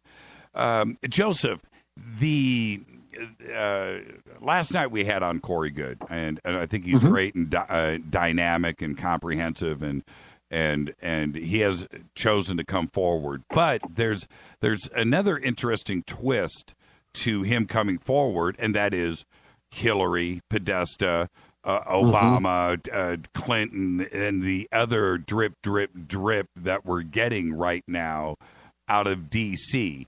Is there an interaction that is going on that this kind of idea is now being fed to us as a planet? Well, I honestly don't know, but I do think that there is something going on, and let me explain why. At the last Secret Space Program conference down in Bay Strip, Texas, I gave a couple of talks on what I call the Versailles template of, so to speak, interstellar relations. And this is based on the idea that if you go back and examine and look at certain ancient texts, it almost appears that what you're looking at is a kind of cosmic Versailles. in that you have within ancient lore, you have within certain occult traditions, the idea that the Earth has been surrounded, so to speak, by a demilitarized zone, by a quarantine zone. And depending on the source that you look at, this is either the orbit of the moon or it's the orbit of the outermost planet of the solar system, and so on and so forth. Now, this is very similar to what the Allies did to Germany after World War I, after a huge conflict, in other words. And if you look even further at World War I, well, what was it? Kaiser Wilhelm was the grandson of Queen Victoria, the cousin of Tsar Nicholas, related to the Habsburgs and the Savoys, and so on and so forth. So you had a big family fight. And this is exactly what you see in the ancient texts. You see a cosmic war that's a big family fight. At the end of World War I, the Allies impose a demilitarized zone on Germany, demilitarize the Rhineland, and then a bridgehead 30 kilometers to the east on the east bank of the Rhine. In other words, push the jumping off point for any potential German militarization back behind the Rhine River. And I think if you're this national security establishment, you've got to be concerned as you're going into outer space that if you're looking at these types of texts, that they might indicate that a similar agreement is in place and has been in place since very, very high antiquity. Now, that's interesting because what do we do with our space probes? You know, this idea that we're in contact with some sort of beings or extraterrestrials or what have you, that there's an interplanetary thing out there that we're talking with. Well, what do you do if you suspect that there might have been such a treaty system in place? Well, the first thing you do is you make awful darn sure that your space programs are carrying little plaques saying that we're coming in peace for all mankind. Right. You know, this is not a military incursion, all right? And that is an interesting way of looking at it because by the same token, it also means that inevitably you're thinking of remilitarizing the Rhineland like you know who did. So, right.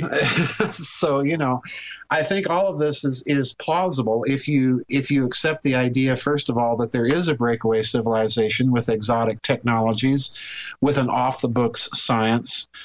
That, you know, that in itself implies a breakaway civilization right there. When Ben Rich made those remarks, that's what he's really telling you. There's a breakaway civilization.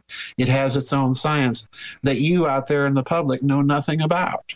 Well, for the unindoctrinated, for what you and I are discussing here, to best explain this idea back at them, it's very simple. What is it that we have been doing since the dawn of time? We have looked to the stars and wondered if we are alone. Right. That's it.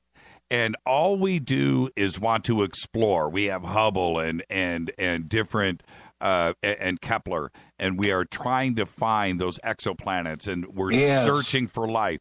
Well, E.T. has been doing the same thing for millions of years. Right. And that's it. You have to base everything on what would we do, right? And well, E.T. is doing the exact same thing. Well, let me touch upon this because you bring up a good point.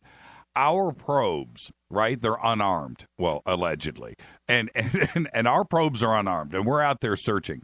Not only our moon and Mars, but we've now shot past our own solar system. And that's what we are doing. Well, E.T., you don't necessarily have to have life on a probe coming back and searching, and exploring Earth or other planets. And our planet glows in the dark. It's covered in water. It's beautiful. Right. It's lit up. Excuse me. E.T. has known we are here for millions of years. They've known about this planet, and they've been coming at us for a very, very, very long time. And that's the best way that I can explain it to somebody that doesn't quite get what you and I are talking about. E.T. has known about us forever. Our planet is 4.5 billion years old. We've been visited for a very long time. Well, let's shift the paradigm of looking at that to a slightly different model. If indeed those ancient texts indicate that there was some sort of cosmic war fought in this planetary system, in our solar system, as I think they clearly indicate, And if that war ended, it was the cosmic equivalent of World War I, a big, huge stalemate that everybody just gets tired of fighting and goes home. Right. If that's the case, you're going to do two things. Look at what the Allies did to Germany after World War I. They insisted that the Germans, build no more artillery beyond a certain caliber. The French had enough of that big German stuff. No airplanes, no tanks, tiny army, demilitarized zone. So if you're the French, are you going to sit back and simply let the Germans assure you that, no, we're not building any of that stuff anymore? Well, of course not. You're going to send in spies. You're going to insist in your treaty agreement that you have the right to go in unannounced into any German industrial plant and inspect it to make awful darn sure that this stuff isn't being built again. And you're going to have a system of spies to back it up. In other words, you're going to be monitoring compliance with the treaty. And if this war was indeed fought, then whoever is out there that was a part of the combatants of that war, they're going to be monitoring the monkeys on this planet to make awful darn sure that they don't build anything dangerous or threatening. Exactly. And isn't it interesting that you see this spike of UFO activity beginning in World War II, concentrated around Nazi and Allied atomic research plants and facilities, and this continues in a clear and palpable pattern all the way on up into the Cold War. UFOs over Russian ICBM sites, American ICBM sites, British nuclear facilities, French nuclear facilities, and so on and so forth. Well, to me, this indicates monitoring. It indicates reconnaissance. It indicates somebody is awful darn concerned about what we might be doing and eventually planning. And there is the awful coincidence that after Hiroshima and Nagasaki, there's been no other offensive use of nuclear weapons. Right. Right. Yeah, that is not a coincidence. No, I don't think so. The interesting thing, there's a researcher out there by the name of Robert Hastings that wrote a wonderful book called UFOs and Nukes. It's about a 500-page book. And he talks about an incident in 1982 in Bielogorodice in the Ukraine, where a UFO appeared over a flight of Soviet ICBMs and initiated the launch sequence. And of course, you had the Russian crews frantically trying, to shut this thing down. And they couldn't until at the very, very last minute, the UFO flew away and the launch sequence stopped.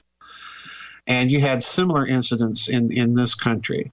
So on that score alone, Jimmy, on the fact that you have this type of interest being exhibited by whomever in these tremendous weapons of mass destruction, do you think for a minute that the national security establishment of any of the nuclear powers that had gone through this is not going to consider the question carefully and classify it at the deepest level and attempt to not only to study the phenomenon, but perhaps even to emulate it?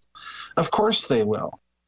This is very clear. And not only that, and that may be the most extreme point that we need to emphasize here, but the other part of it is clearly we are not in control of our most sophisticated technology.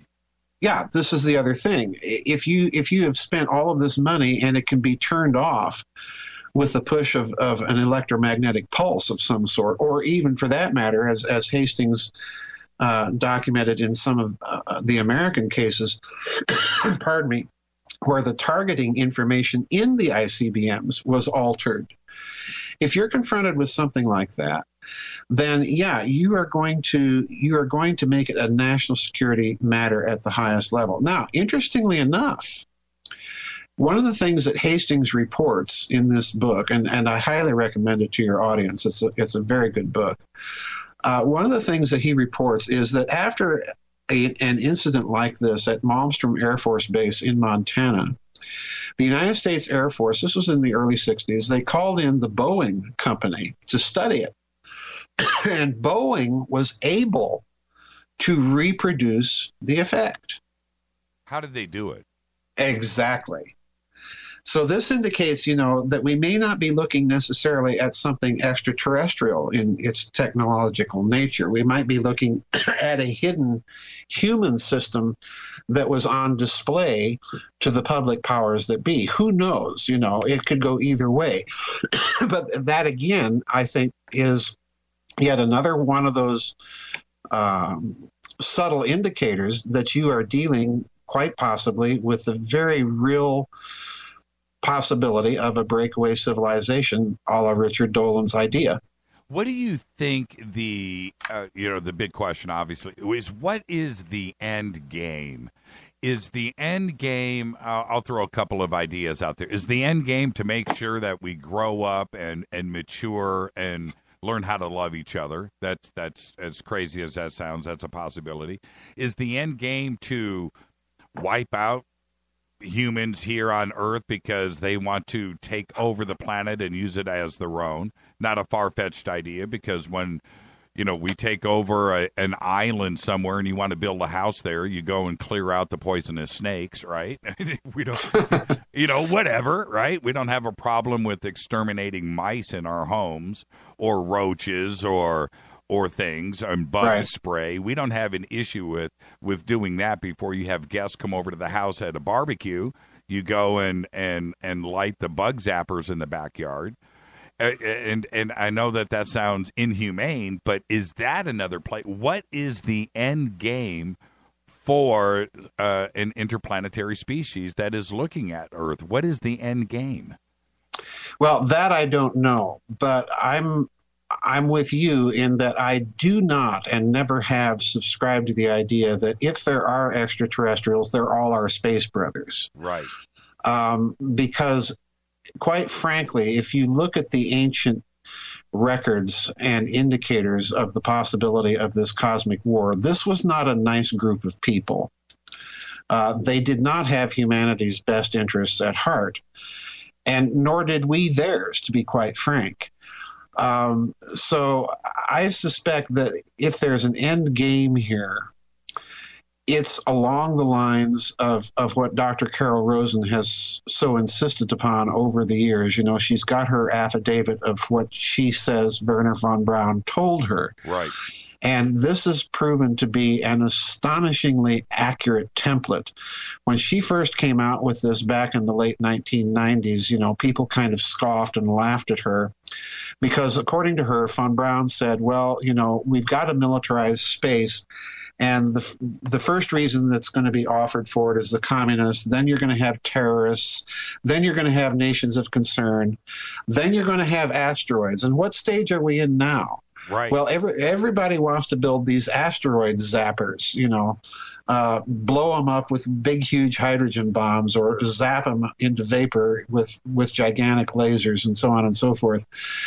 We're in the asteroid stage, and the final thing that von Braun told her was, well, extraterrestrials is going to be the last thing that they're going to pop as a cover story for the need or necessity to militarize and weaponize space. So we're in the penultimate stage here. And this, again, if we take it seriously, this suggests that this breakaway group came to the conclusion, number one, that they're dealing with hostiles. And number two, that we have to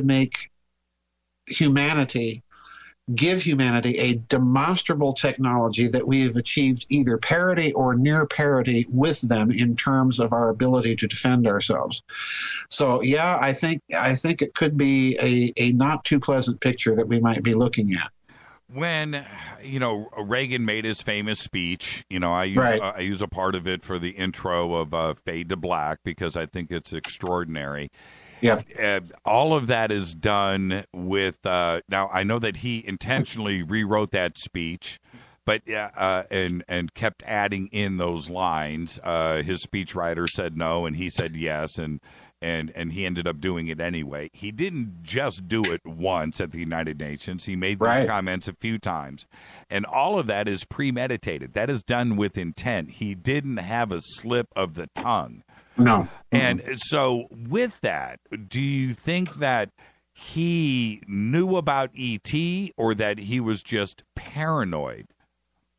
No, I don't think he was paranoid at all because, again, remember what I mentioned earlier, that when he, in his memoirs, wrote about being briefed. Right. When he took office about American space capabilities, he was told that we had the ability to transport 300 personnel, which was far beyond the publicly acknowledged space shuttle program at that time, by an order of magnitude.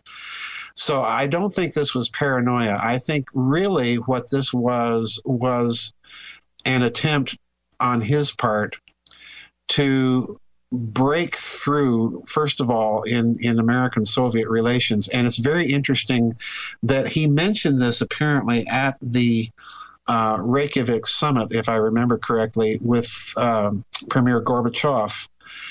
And Gorbachev's response is very interesting. Most people focus on Reagan, but few people remember what Gorbachev responded to all of this, we'll join together if we're facing a threat from ET. Gorbachev's response wasn't to reject the idea totally. His response was, it isn't time yet. Interesting. Basically, it's basically something to do with the timing of this. And I thought that was incredibly intriguing that, the premier of the then Soviet Union is couching things in these terms, because what it brought to my mind, Jimmy, was you go all the way back to President Kennedy and his attempts to create a joint international moon program with the Soviets. Right. And you recall that Khrushchev finally, if you're following the research of Richard Hoagland, Khrushchev apparently finally decided that he was going to take Kennedy up on it. And this was mere days before Kennedy's assassination. That's right. And I find this uniquely interesting because Kennedy, because of this program that he wanted to do with the Soviets, had ordered the CIA to release and declassify anything that did not have a national security implication for UFOs so that he could share them with the Soviets. And that, to me, is so reminiscent. Khrushchev's response, Kennedy's statements, is so reminiscent of Reagan and Gorbachev that what it indicates to me is that there's a pattern of decision-making and policy-making that exists behind the scenes that is relatively consistent over a long period of time from the Kennedy to the Reagan administrations. And a similar policy, for that matter, inside the Soviet Union. And that indicates, in its turn then, a network of global extent that is looking at this problem and basically coming up with the same sort of answers. The only thing wrong here, as Gorbachev said, was the timing of it. There's something else that I want to hit before the break, which is, you remember when the space shuttle first was presented on television floating on the back of the 747? Yes. What year was that? I think that was in the late 70s, if I'm not mistaken. It was sometime in the 70s because Werner von Braun had actually seen the plans for the shuttle, so he was still alive at the time. Right, 1975. Right, yeah. 1976. Somewhere in there, now, yeah. Well, it was, because I left the country in 77, and I saw it on television before I left. Now, so 1975, 1976. And our space program, I don't care what anybody wants to say at JPL or NASA, the public version of our space program has not progressed at all since then. Right. In fact, we don't even have the space shuttle program anymore. That's already gone. Right. And we're still dropping stuff into the ocean. Right? That's our technology. The same technology we had in 1960.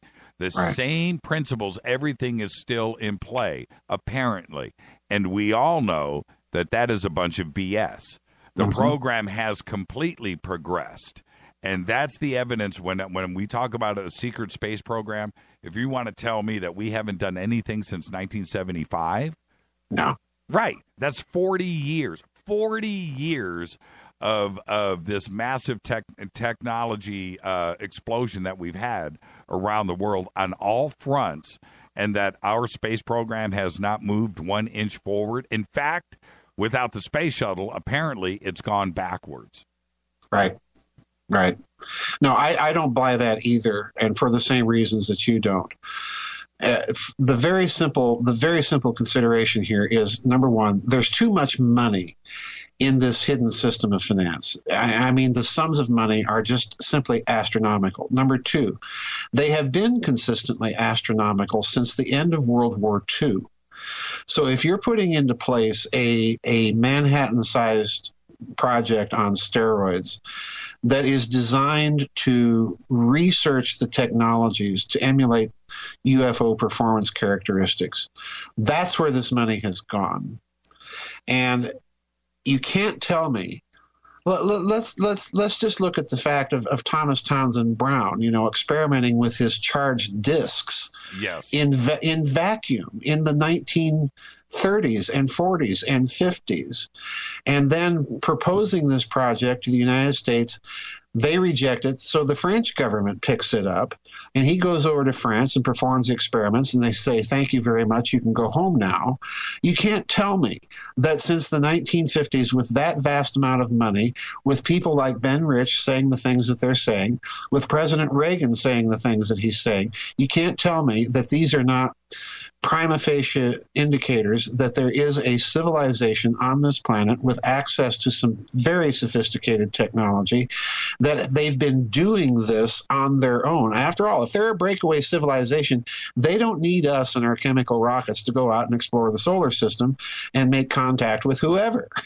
No, they're simply not going to do it. No, they don't. And who was von Braun's? I know that you've written about this. Von Braun's number 2, his famous quote, when he was asked, how did you guys get this done? We had help. That was Herman Oberth. Right. Yeah, Herman Oberth.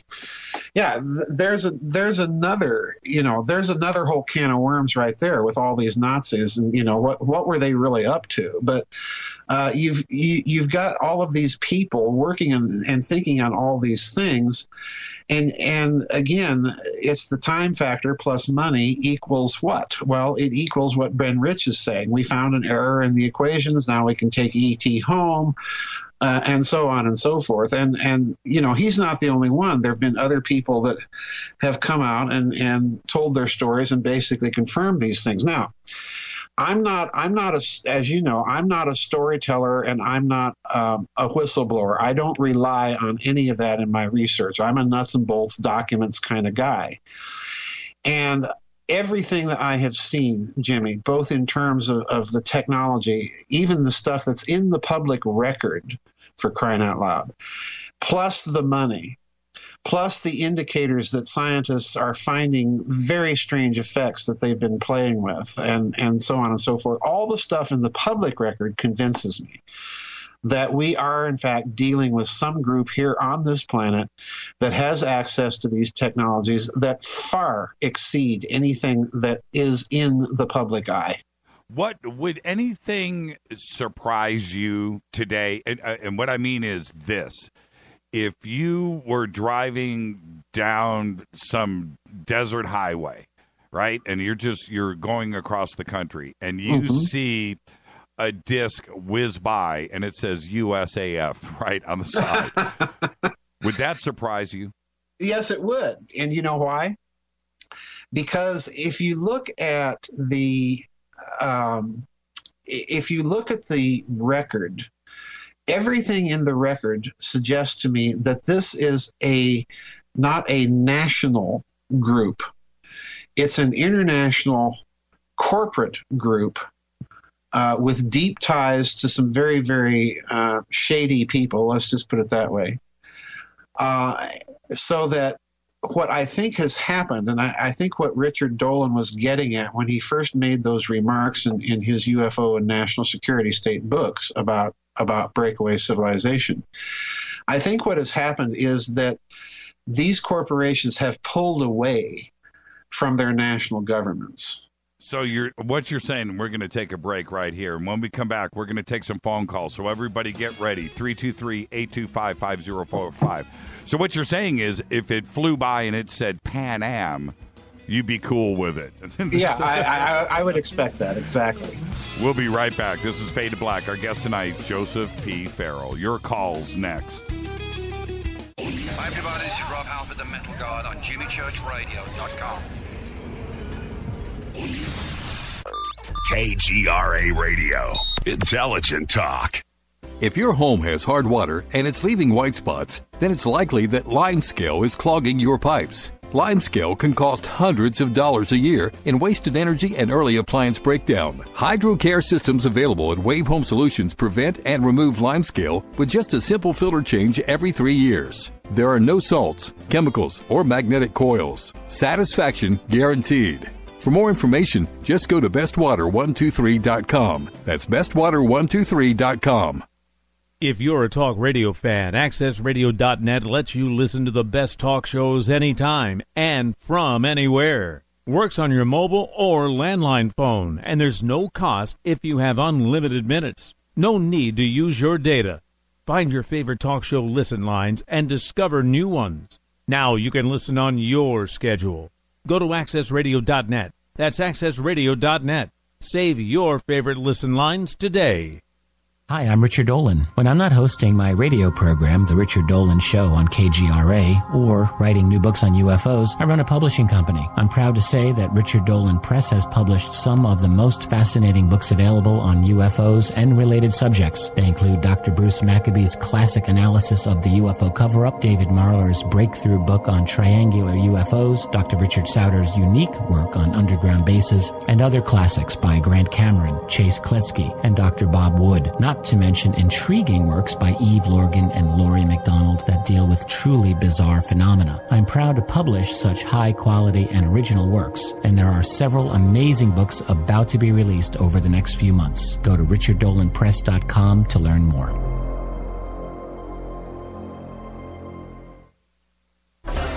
Did you know that when you're on the road with limited data or Wi-Fi available, you can still listen to every minute of Fade to Black by just calling 605-562-4482. No smartphone, app, or internet needed. It saves your data plan and no extra cost if you have unlimited minutes. Just call 605-562-4482. You can listen to me, Jimmy Church, on any phone, anytime, anywhere. Go Beckley Tappy.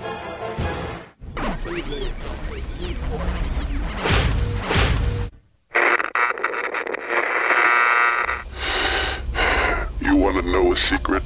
I love ponies. I really love ponies. I'm serious. I couldn't stay sane without ponies to brush. Why Fade to Black? Because you never got that pony, damn it. This is Fade to Black with Jimmy Church on the Game Changer Radio Network and KGRA, the Global Radio Alliance.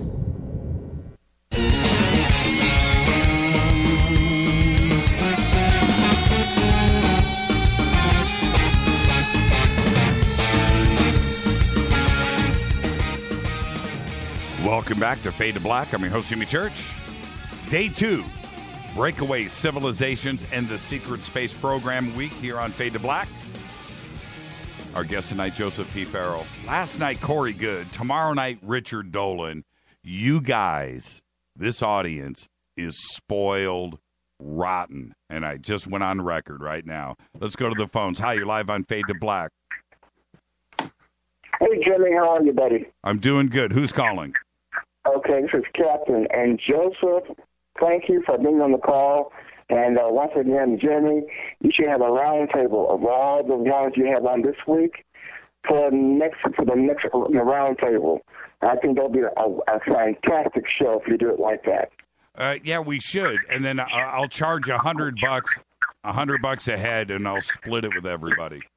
Okay, well, listen, Joseph, I want to ask this question concerning about, is our government very much involved in the Black Knight Satellite Project? Oh, we didn't even get into that. Yeah. That's a good question. I honestly, let's take the truthfulness of the Black Knight story as a given. For those who don't know what it is, the Black Knight satellite is a satellite that supposedly was detected by the United States and the Soviet Union in the late 50s or early 60s that was in a polar orbit, which neither country at that time had been able to achieve, and that was a fairly enormous satellite. In other words, way beyond the boosting capacity of either country at the time to put up there. Still is. I mean, it's like 15 tons or something crazy. Yeah, it's a fairly large object, whatever it is, if it's there. And I'm going to say, for the sake of argument, that it is. I rather suspect that if that's the case, caller, that the United States is not involved. If any human entity or agency is involved, I think it would be this kind of nascent breakaway group. And incidentally, I think this breakaway group, I have a friend, Walter Bosley, that's done an interesting analysis of the 19th century airship mystery in this respect. I think that it goes back to the 19th century in terms of a human breakaway group. So whatever they may have been able to achieve, I don't know. But if it's not human, then we're looking at something different in terms of possibility. We might be looking at a monitoring system of some sort that, may have been put there by whoever was involved in this cosmic war as part of their treaty monitoring apparatus, so to speak. So, yeah, I can go either way on it. Thank you for the call, Captain. All right, thank you, guys. Yeah, thank you. I want to stay on the Black Knight satellite for a second, if you don't mind, Joseph. Sure. Because when we look at, I like the black and white view of this. When we look at this, there was, the calls. The calls are backing up. Let's just go. I tried to talk some more. I can't do it. Hi, you live on Fade to Black. Say hi to Joseph Farrell. Hi, Joe. How you doing? Hi, Jimmy. There's so many things out there about the secret space program that what I wanted to ask you, Joe, from your research, and from what Gary said and what Richard Dolan says, these craft are probably mostly what these big tubular cigar-shaped kind of aircraft carrier things. Mm-hmm. And if so, I wanted to ask you, how did they get them up there? I mean, where were they built? Is there any evidence were they built at Area 51? And how did they get them up without us seeing them? And I guess the final question would be, what are they doing besides going to other planets? Are they patrolling indeed because there are some hostile other societies that are trying to attack Earth? Well, that's a great question, and I'm really glad that you put it because I'm one of those that sees no logical connection between size and the ability of humans to build it. I hear oftentimes that people that have seen these big triangular UFOs say something to the effect, well, those are just too big for anybody human to have manufactured it, much less get them up there. And the reason I say that is if you look, for example, you can Google Boeing's big hangars in Seattle, Washington, and these are just enormous structures. And I really think that if you put your engineering thinking cap on for just a few seconds, you could literally design a kind of collapsible, dirigible-like craft, fill it with helium and uncollapse it, have all the girders fall into place, charge it electromagnetically with charge differentials on leading and following edges and so on and so forth. And you've got a kind of a simple, heavier than air electrogravitic craft that you could literally take out anywhere and fill up with the gas and off you go. Obviously, that has its limits. I mean, to a certain extent, when you start getting into just gigantic aircraft, it would become difficult for people to keep this a secret. So, no, I don't necessarily see size in some of these cases as necessarily indicating ET. And again, we have to go back to this neglected thing in ufology called the 19th century airship mystery. Clearly, you're dealing with I think a phenomenon that is human in origin, that clearly is being reported all over this country and in some cases in Europe, that is dealing with some sort of exotic technology for the day that isn't simply a Zeppelin. Let's just be frank.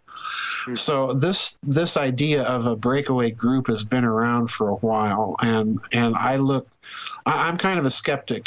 When I look at stuff, I try and figure out, is it necessary that we leap immediately to the ET conclusion, or can we at least rationalize some sort of putative engineering behind what we're looking at?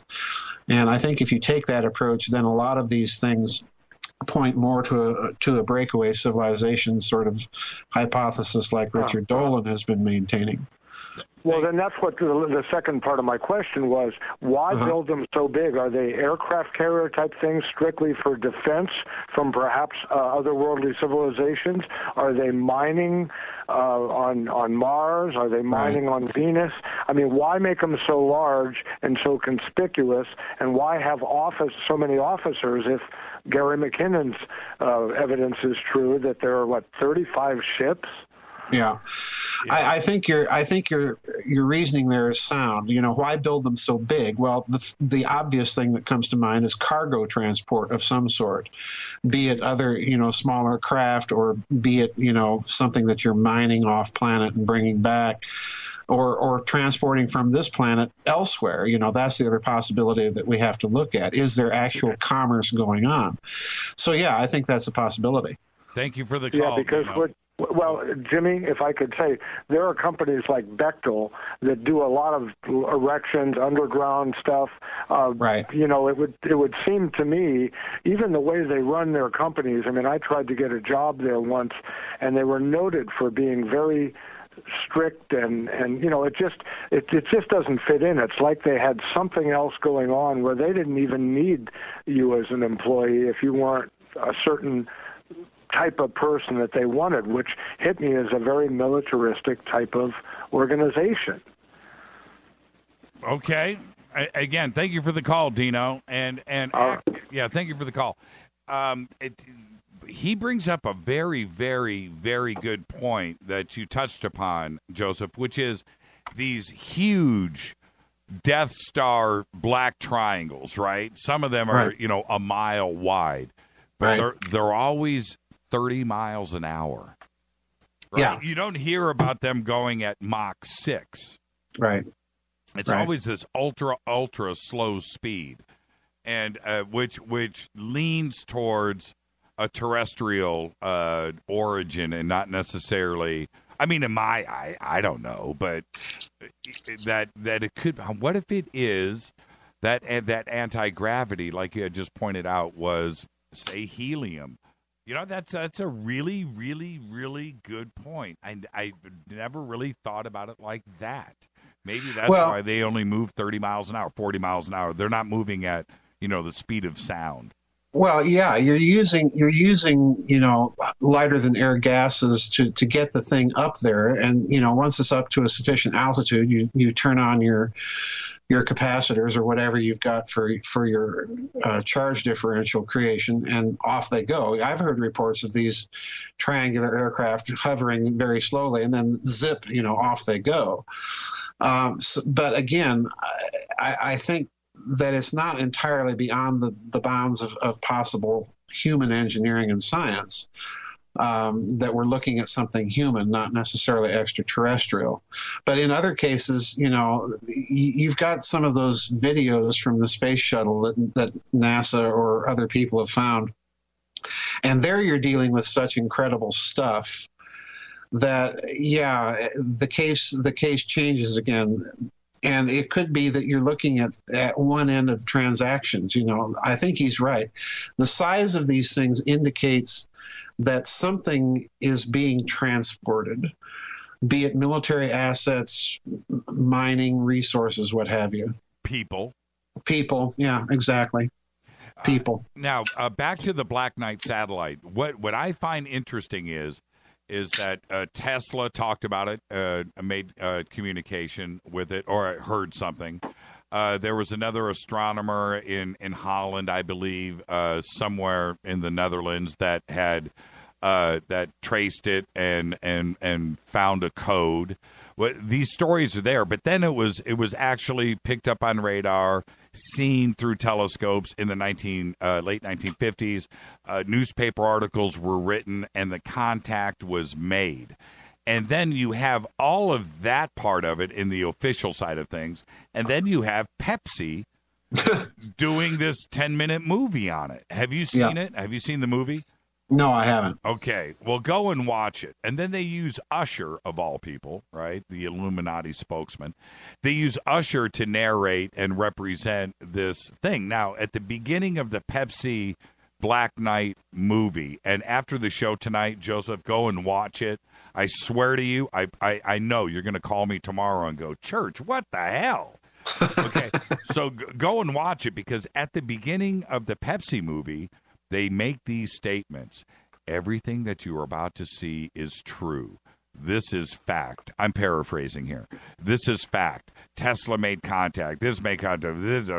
All the facts of the Black Knight satellite are presented in the beginning of this 10-minute short film as being fact. Now, what is the message here? Why is Pepsi doing it?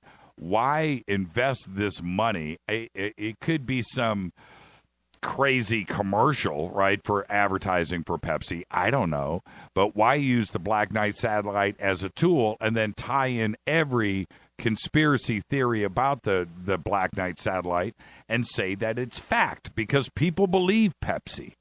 Mm-hmm. People believe Usher. And if Usher is involved, then it must be true. And that is what's nuts for me about the Black Knight satellite. Well, I think they're driving the meme. It's not just Pepsi doing it. If you look back, I was told, I didn't watch it myself, but I was told that Boeing and other companies were running very interesting commercials during the last Super Bowl. Yes, they were. So, yeah, they appear to be driving the meme for a very deliberate reason into the public consciousness. The only thing I would caution people about is don't be too ready to leap onto the ET bandwagon, and here's why. If you've got exotic technologies like that, then it becomes possible to use them in a kind of a false flag scenario. And the reason I'm mentioning that is if you go back to my book, Saucers, Swastikas, and Psyops, the first thing in the historical record that I know of where you have the idea of using that kind of exotic technology in that sort of psychological warfare covert operations mode was proposed by SS Lieutenant Colonel Otto Skorzeny after World War II. So it's very interesting to me that you now have these big corporations driving this meme. So I just caution people, don't be too ready to believe the explanations that they're telling you that's behind this. Just look at it with, a good jaundiced skeptical eye. You know the other PSYOP during the Super Bowl that was ET related? You didn't mention it. Giorgio Tsoukalos doing the Taco Bell ad. Oh, yes, that's right. I forgot all about, yes, yeah. Yeah, they're driving the meme, for very deliberate reasons. Yeah, that's interesting. Sorry, Giorgio. I'm just poking at you, man. Just poking at you. Phone lines are open, 323-825-5045, 323-525, 325-5045. I don't even know my own phone numbers here. But there's another thing that I wanted to mention when you were talking about the Boeing hangars and where this could be launched from. Mm-hmm. I always think about Antarctica. Oh, yeah. I really do, because it is completely cordoned off. The flat earthers will say that, I didn't go there. I didn't say that. I apologize to all of the flat earthers out there. But that's an area that we know nothing about. Right. And if there's going to be something covert and easy, it would be there. And apparently it's been developed anyway for a long time. Right. Well, you'd have any number of remote areas in the world, Diego Garcia, southern Argentina. There's lots of places. Just look at all the empty space in this country, let alone the rest of the world. So, yeah, there's any number of places you could put something like that up into the air. Siberia. Hi. Siberia, yeah. Yeah. Hi, you're live on Fade to Black. Say hi to Joseph Farrell. Hi, Joseph. This is Mark from Oregon, Jimmy. Hey, Mark. I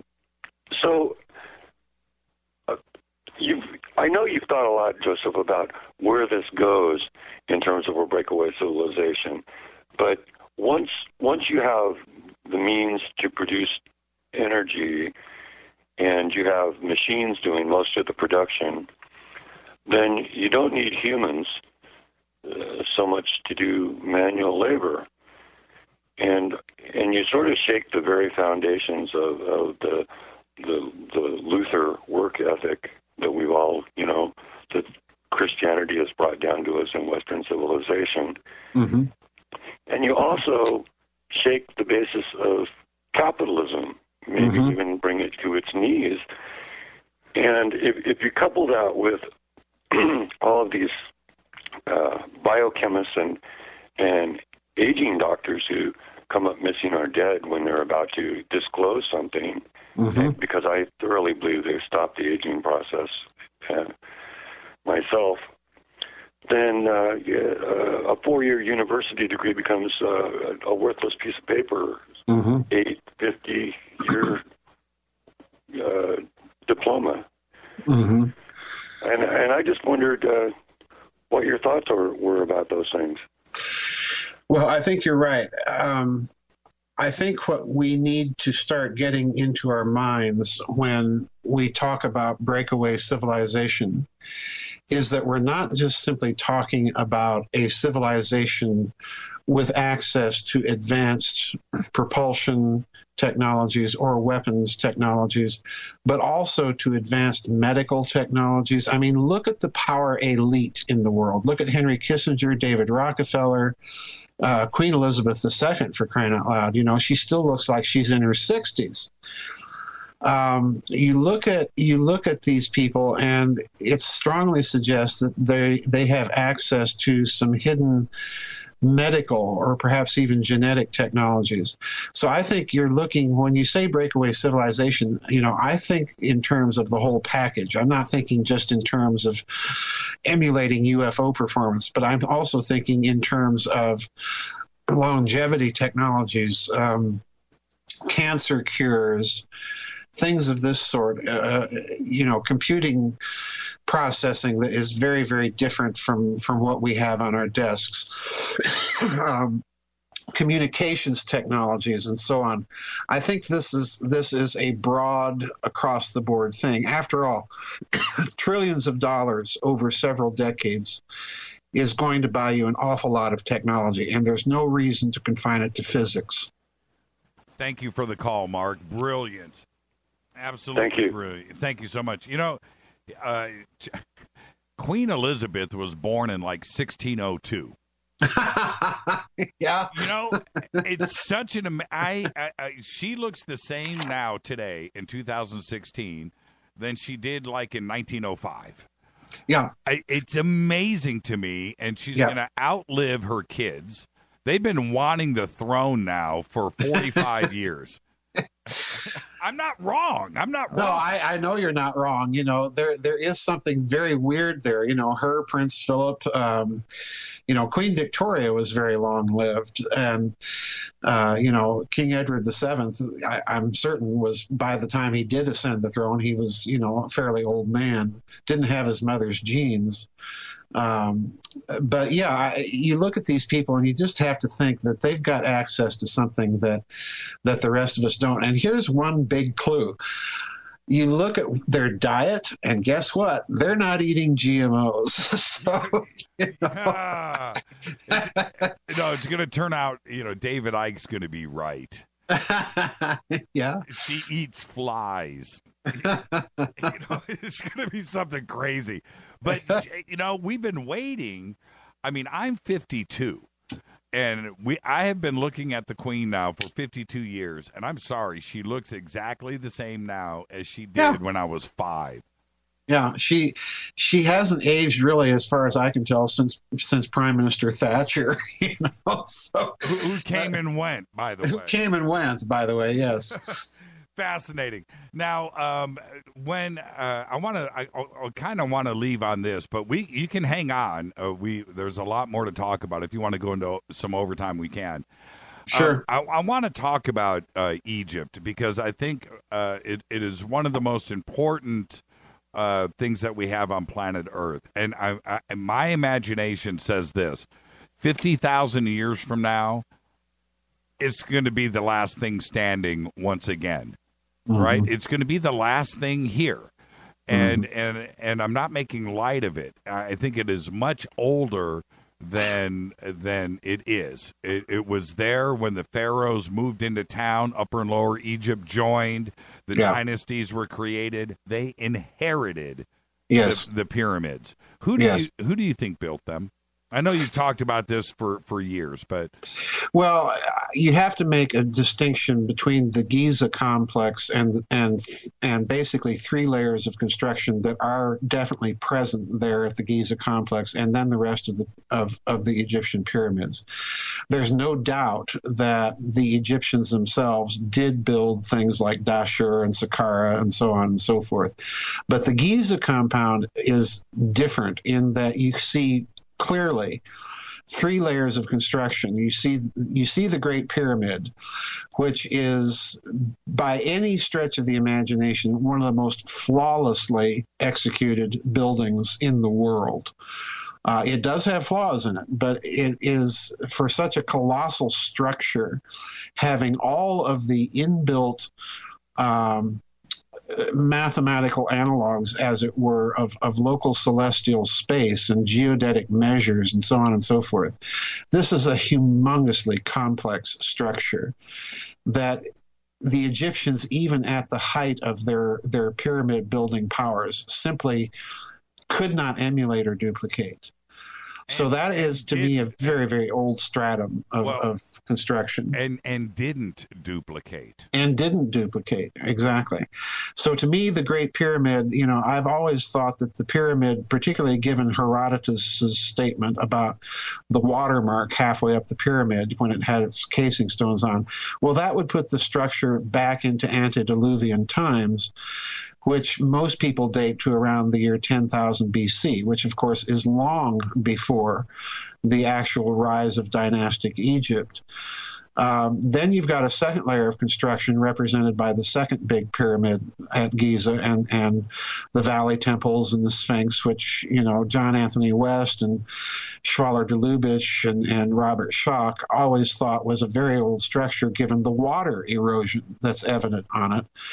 And, if you follow Schoch's research, that would date it to the subpluvial period, about 8,000 BC.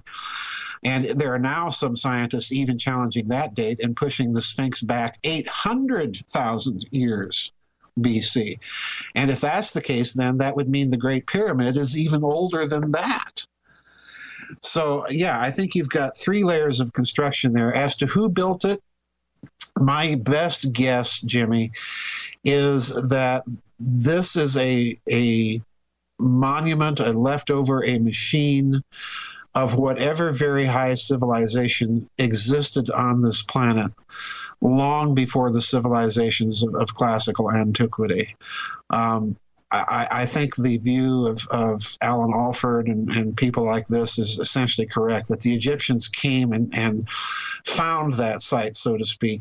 And incidentally, when you look at it very carefully, the same is said by the Aztecs of Teotihuacan in Mexico. Those pyramids, they say, were there. They were built by the gods, and they were simply abandoned, and, we found them.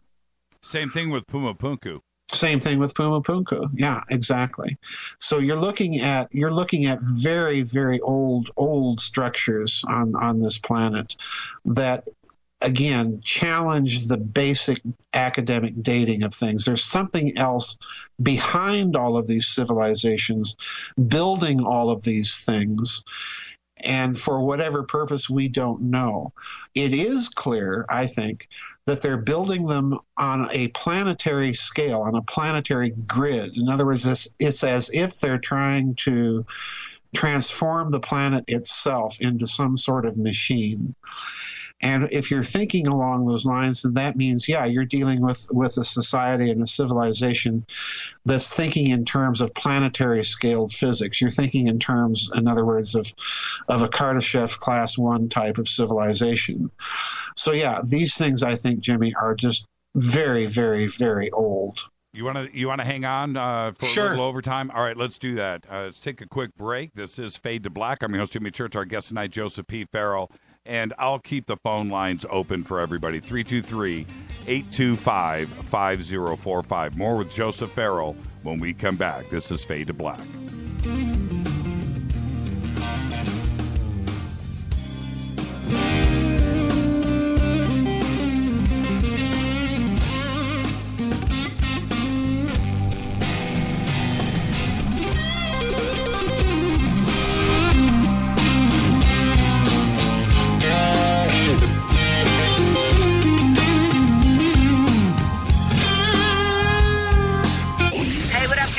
Vivica Fox here, and you are listening to my boy, Jimmy Church, on JimmyChurchRadio.com.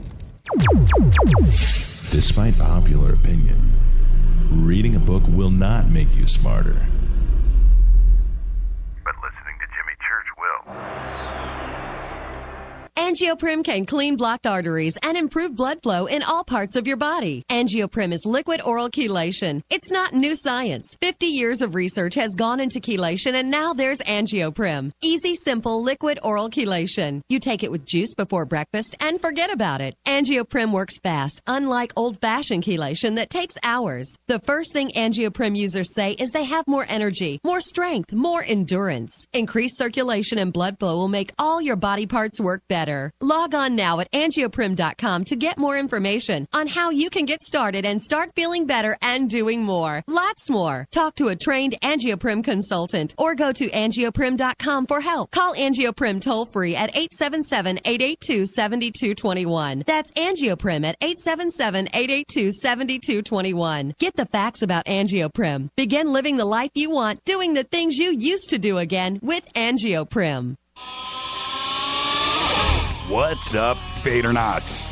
Studio Dome loves Fade to Black and the F2B audience so much that they have put together the ultimate stereo Bluetooth system. They've done it just for you. Man, check this out. The Studio Dome SBB2 stereo system is here. It's featuring two Studio Boombox 2 SBB2 wireless Bluetooth speakers, packed in its own custom hardshell case. This Studio Dome system features the very latest in stereo Bluetooth technology. The two full-range boomboxes are in true wireless stereo. You've got to hear this. It's amazing. It's just $129 and use the promo code JCRTWS and you'll also get free shipping. It's simple. Just go to JimmyChurchRadio.com, click on the Studio Dome banner. Go Beckley Tepe. Erica, Brittany, Gabby, and you're listening to JimmyChurchRadio.com. It's not a lifestyle we chose. We were born this way. KGRARadio.com.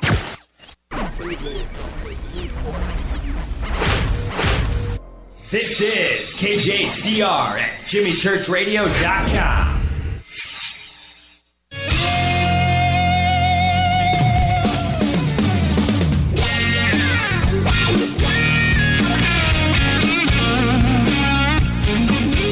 Welcome back to Fade to Black. Doing a little overtime tonight with Joseph P. Farrell. And right before the break, we were starting to get into Giza and the construction of the pyramids. And Joseph, this is man, I am such a drunk, polluted brain. But this is how my brain works. Rita and I own a nice house, not a mansion. I don't mean it like that, but what I mean, it's new, right? Nice construction, and it is built facing due east, right?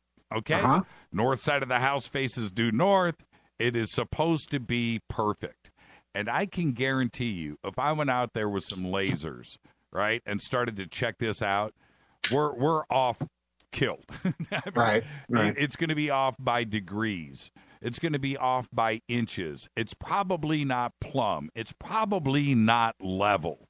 With all of the technology that we have today, when you go out and you build a house on a site today where you have lasers and you have GPS and you have the abilities to do things, there's no way you could probably get it perfect, but you would spend way too much money. And why would you? Right. Exactly. But they did. Right. It is true north. It is plumb. It is level. And it is the frigging biggest thing, heaviest, gnarliest thing on planet Earth. That is where I start to raise all of the red flags when we're talking about giving Stone Age man some credit here. Right. Well, the structure is, as you say, it's so perfectly constructed, and this to me is the biggest argument for the fact that this is the product of a very high civilization. And I think that once you start looking at the structure with an engineer's eyes, you have to conclude that all of this is for a purpose other than burying a pharaoh. Right, a monument. Right, exactly. You don't need that kind of optical precision unless you're building a machine of some sort. You wouldn't spend that amount of money unless you're building a machine. The real question is, what kind of machine is it? And, my argument all along has been that when you look at all of the redundancies built into the structure, dimensional analogs of local celestial space, what you're looking at is a harmonic oscillator designed somehow to tap into all of the energy of local celestial space. And then the question becomes, well, why would you need all of that energy? And the answer is, well, you certainly could use it for power, but you could also use all of that energy for destructive purposes, which has been my hypothesis all along, that this has all the hallmarks of enormous expenditure, of precision engineering, of the ability to tap potentially into the local structured potential, and that has all the hallmarks of a weapon. And when you look at some of the ancient texts, I think it becomes clear that they themselves considered these things somehow to belong to the category of the weapons of the gods. The Sumerian text, the Akkadian text refer to the mountains of the gods, the Akurs. Well, Akur is the same word for pyramid as it is for mountain, and incidentally can also stand for a planet. So, all the clues are there to suggest, both in terms of the actual engineering of the structure and then in terms of textual references to those types of structures. And that ties into the idea of the cosmic war. Yeah, I think you're looking very possibly at leftovers from that war. These are hardened structures, as you've pointed out. Egypt will still be there in 50,000 years. Well, what kind of structure survives or is designed to survive for that long? And the thing that pops into my head, well, it's a hardened military compound is what it is. And, you see similar things on Mars. And again, why are they there? Why such monumental architecture? Is it simply because you want to build a monument? Well, I highly doubt it. And apparently the same. Yeah. The same types of mathematics, the same types of analogs to dimensional analogs of local celestial space. The same thing repeated over and over. So there's, to my mind, Jimmy, what all of this is pointing to is that they perhaps knew principles of physics that we're only now just beginning to understand. So we're not back at the same pitch of development as we were, whatever humans or anybody else built those structures. We're just beginning to get there. I'll tell you something fascinating. In France, there's an open pit mine, right? Yeah. Huge. Yes. And it's the same size, inverted, as the pyramid. If you turn it upside, it's a hole in the ground, right? Yep.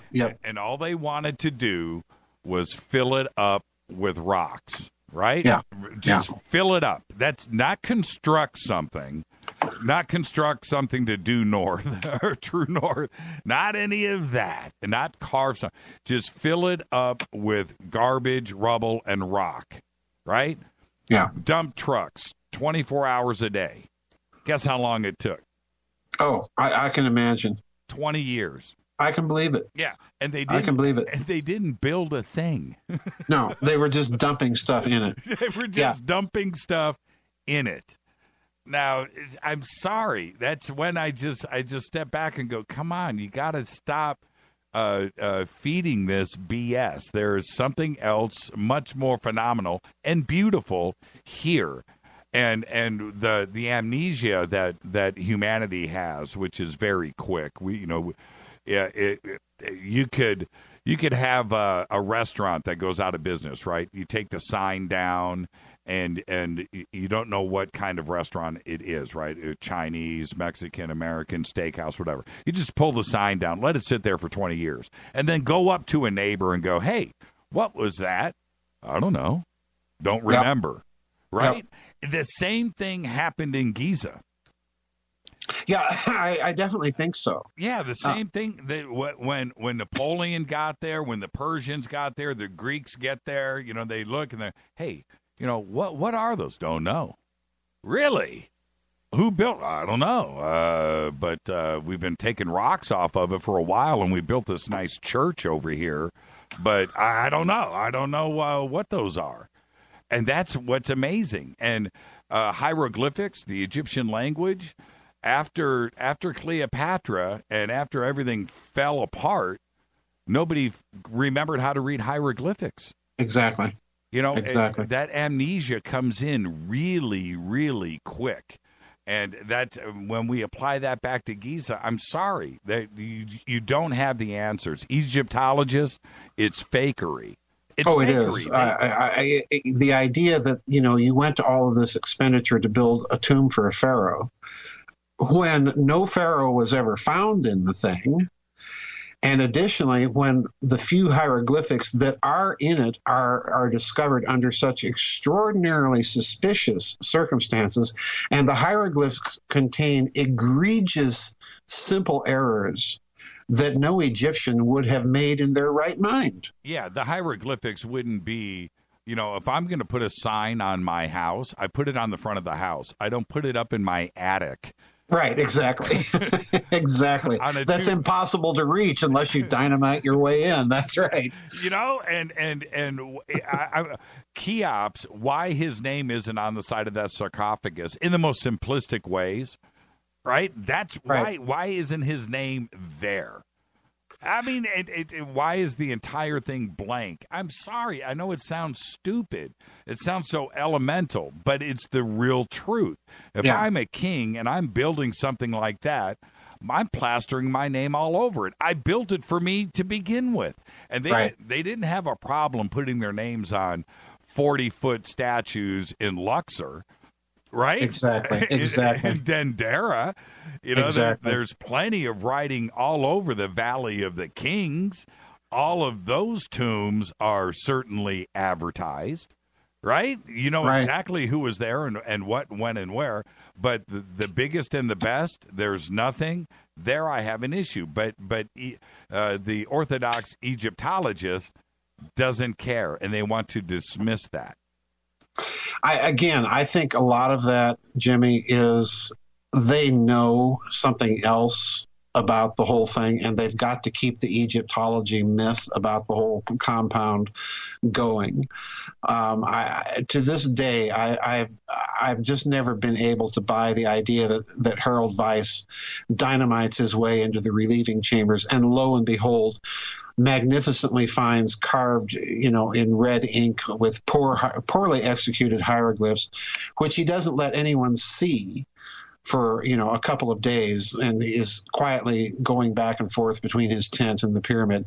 That whole thing smacks to me of a planted discovery, a forgery.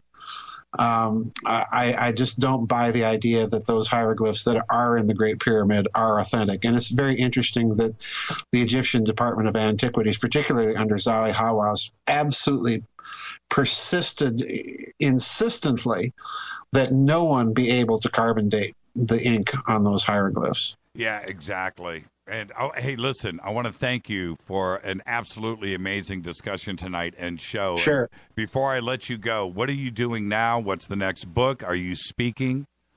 I have a book, actually 2 books coming out later this year. One is called Rotten to the Common Core. It's about the Common Core thing in education, and it seems unrelated to my other books, but I can assure you, is related. Then I have a book coming out shortly, I think probably within the next month to a month and a half, called Hidden Finance, Rogue Networks, Secret Sorcery, 9/11, the Fascist International. So that book should be coming out, I would imagine, by the end of April. Well, rest of the year, I'm going to probably speak at a couple of conferences and do some research and writing. And everything is over at Giza Death Star? Yeah, except the new books. The new books aren't up in my web store. They're on Amazon for pre-order. I don't actually put them on my web store until they're actually available. Okay, I got you. Well, I look forward to getting you back on when the books are released, and we'll pick everything up where we left off tonight. Thank you so much. Thanks for having me back on, Jimmy. You got it. Joseph P. Farrell, everybody. Thank you so much. And one of the things that I always say after I have a guest like Joseph on the show, which is pretty much every single night, is I learn something. And that's the whole point of this, is if I'm learning, you are learning right along with me. I can't imagine, well, first off, I do know how spoiled you guys are, but if I was on the other side of the speakers here and I'm, in my dark bedroom somewhere in the Midwest in the middle of the night listening to this show, I would just be like, holy crap, this is the best. And that's exactly why I do this show. I just put myself in your shoes. And that's, Joseph Farrell. That's exactly what I'm talking about. Now, tomorrow night, Richard Dolan, right here for day 3 of our Breakaway Civilizations Secret Space Program week. Okay, now, you can go to Joseph's website. If you go over to jimmychurchradio.com, just click on his name, Giza Death Star. Everything is there. He's got a bunch of really cool videos. You can go check those out. All of his books are there. And really great reading. It's a great website. All right. Now, I watched a couple of calls just click through and go away. I'll go ahead and I'll open up the phone lines for the last 5 minutes. 323-825-5045. Thank you, Joseph P. Farrell. Man. All right. Here we go.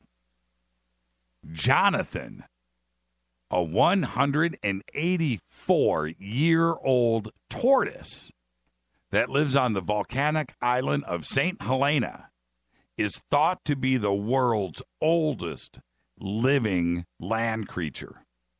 Now, as of a few days ago, are you ready? He may have been the dirtiest. He has never taken a bath. Now, he's 184 years old. He can barely walk. He's the oldest living thing on planet Earth. Right? Land creature, that is. And he has never taken a bath. Now, since the remote British island territory will receive a royal visitor in May, that's right, the island's vet decided to scrub nearly 2 centuries worth of dirt and grime and filth off of his shell using a loofah and surgical soap. I know you think I'm making this up, but this is true. The entire cleanup of Jonathan took around an hour. And you know what? When I get out of the shower in the morning, because I'm 52, right? When I go into the shower, I look one way. When I come out of the shower, I look a little younger. I look a little better. Clean that grime off, little shampoo, right? Scrub down, little loofah action. But not Jonathan. Nah, he didn't look that much different. But he's paler. And now you can see the rings on his shell have completely disappeared. It's an amazing story and amazing photographs. But I'll tell you this much. He walked a little more upright, and the women were coming a talking. That's what I'm talking about. Jonathan, 184 years old, never had a bath. Man. All right. Okay, this is something that I want all of you to take out your pen, write this down, and take some notes. This is really important stuff here. People who display frequent bouts of extreme, impulsive anger, such as road rage. Okay? And I know you guys all know somebody, right? Impulsive anger, road rage. Those people are more than twice as likely to be infected with a common parasite than are individuals who do not exhibit such explosive behavior. Now, this is according to a new study, and the findings that were reported in the Journal of Clinical Psychiatry suggest that the parasite infection of toxoplasmosis could lead to increased aggressiveness and associated mental illness in some people. People who repeatedly fly off the handle with little provocation and who overreact to stress are often diagnosed with a condition known as intermittent explosive disorder. The researchers have found via blood test that individuals diagnosed with intermittent explosive disorder were more than twice as likely to test positive for toxoplasmosis and its exposure compared to healthy people with no such prior diagnosis. The study involved 358 adult subjects. Now, are you as creeped out as I am? I went on and I checked this out a little bit further. And like I said, take your pen out and write this down. T-O-X-O, plasmosis, P-L-A-S-M-O-S-I-S. Toxoplasmosis. Is it in the brain? Do you understand what I'm saying? Do you have that road rage guy? Do you have a parasite in your body that is infecting your brain? Think about that.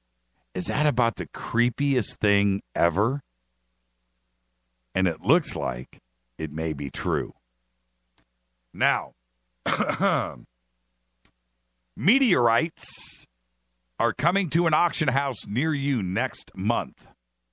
Christie's London has organized a sale of over 83 space rocks at their South Kensington location, which are expected to go for between $3.81 million at around April 20th.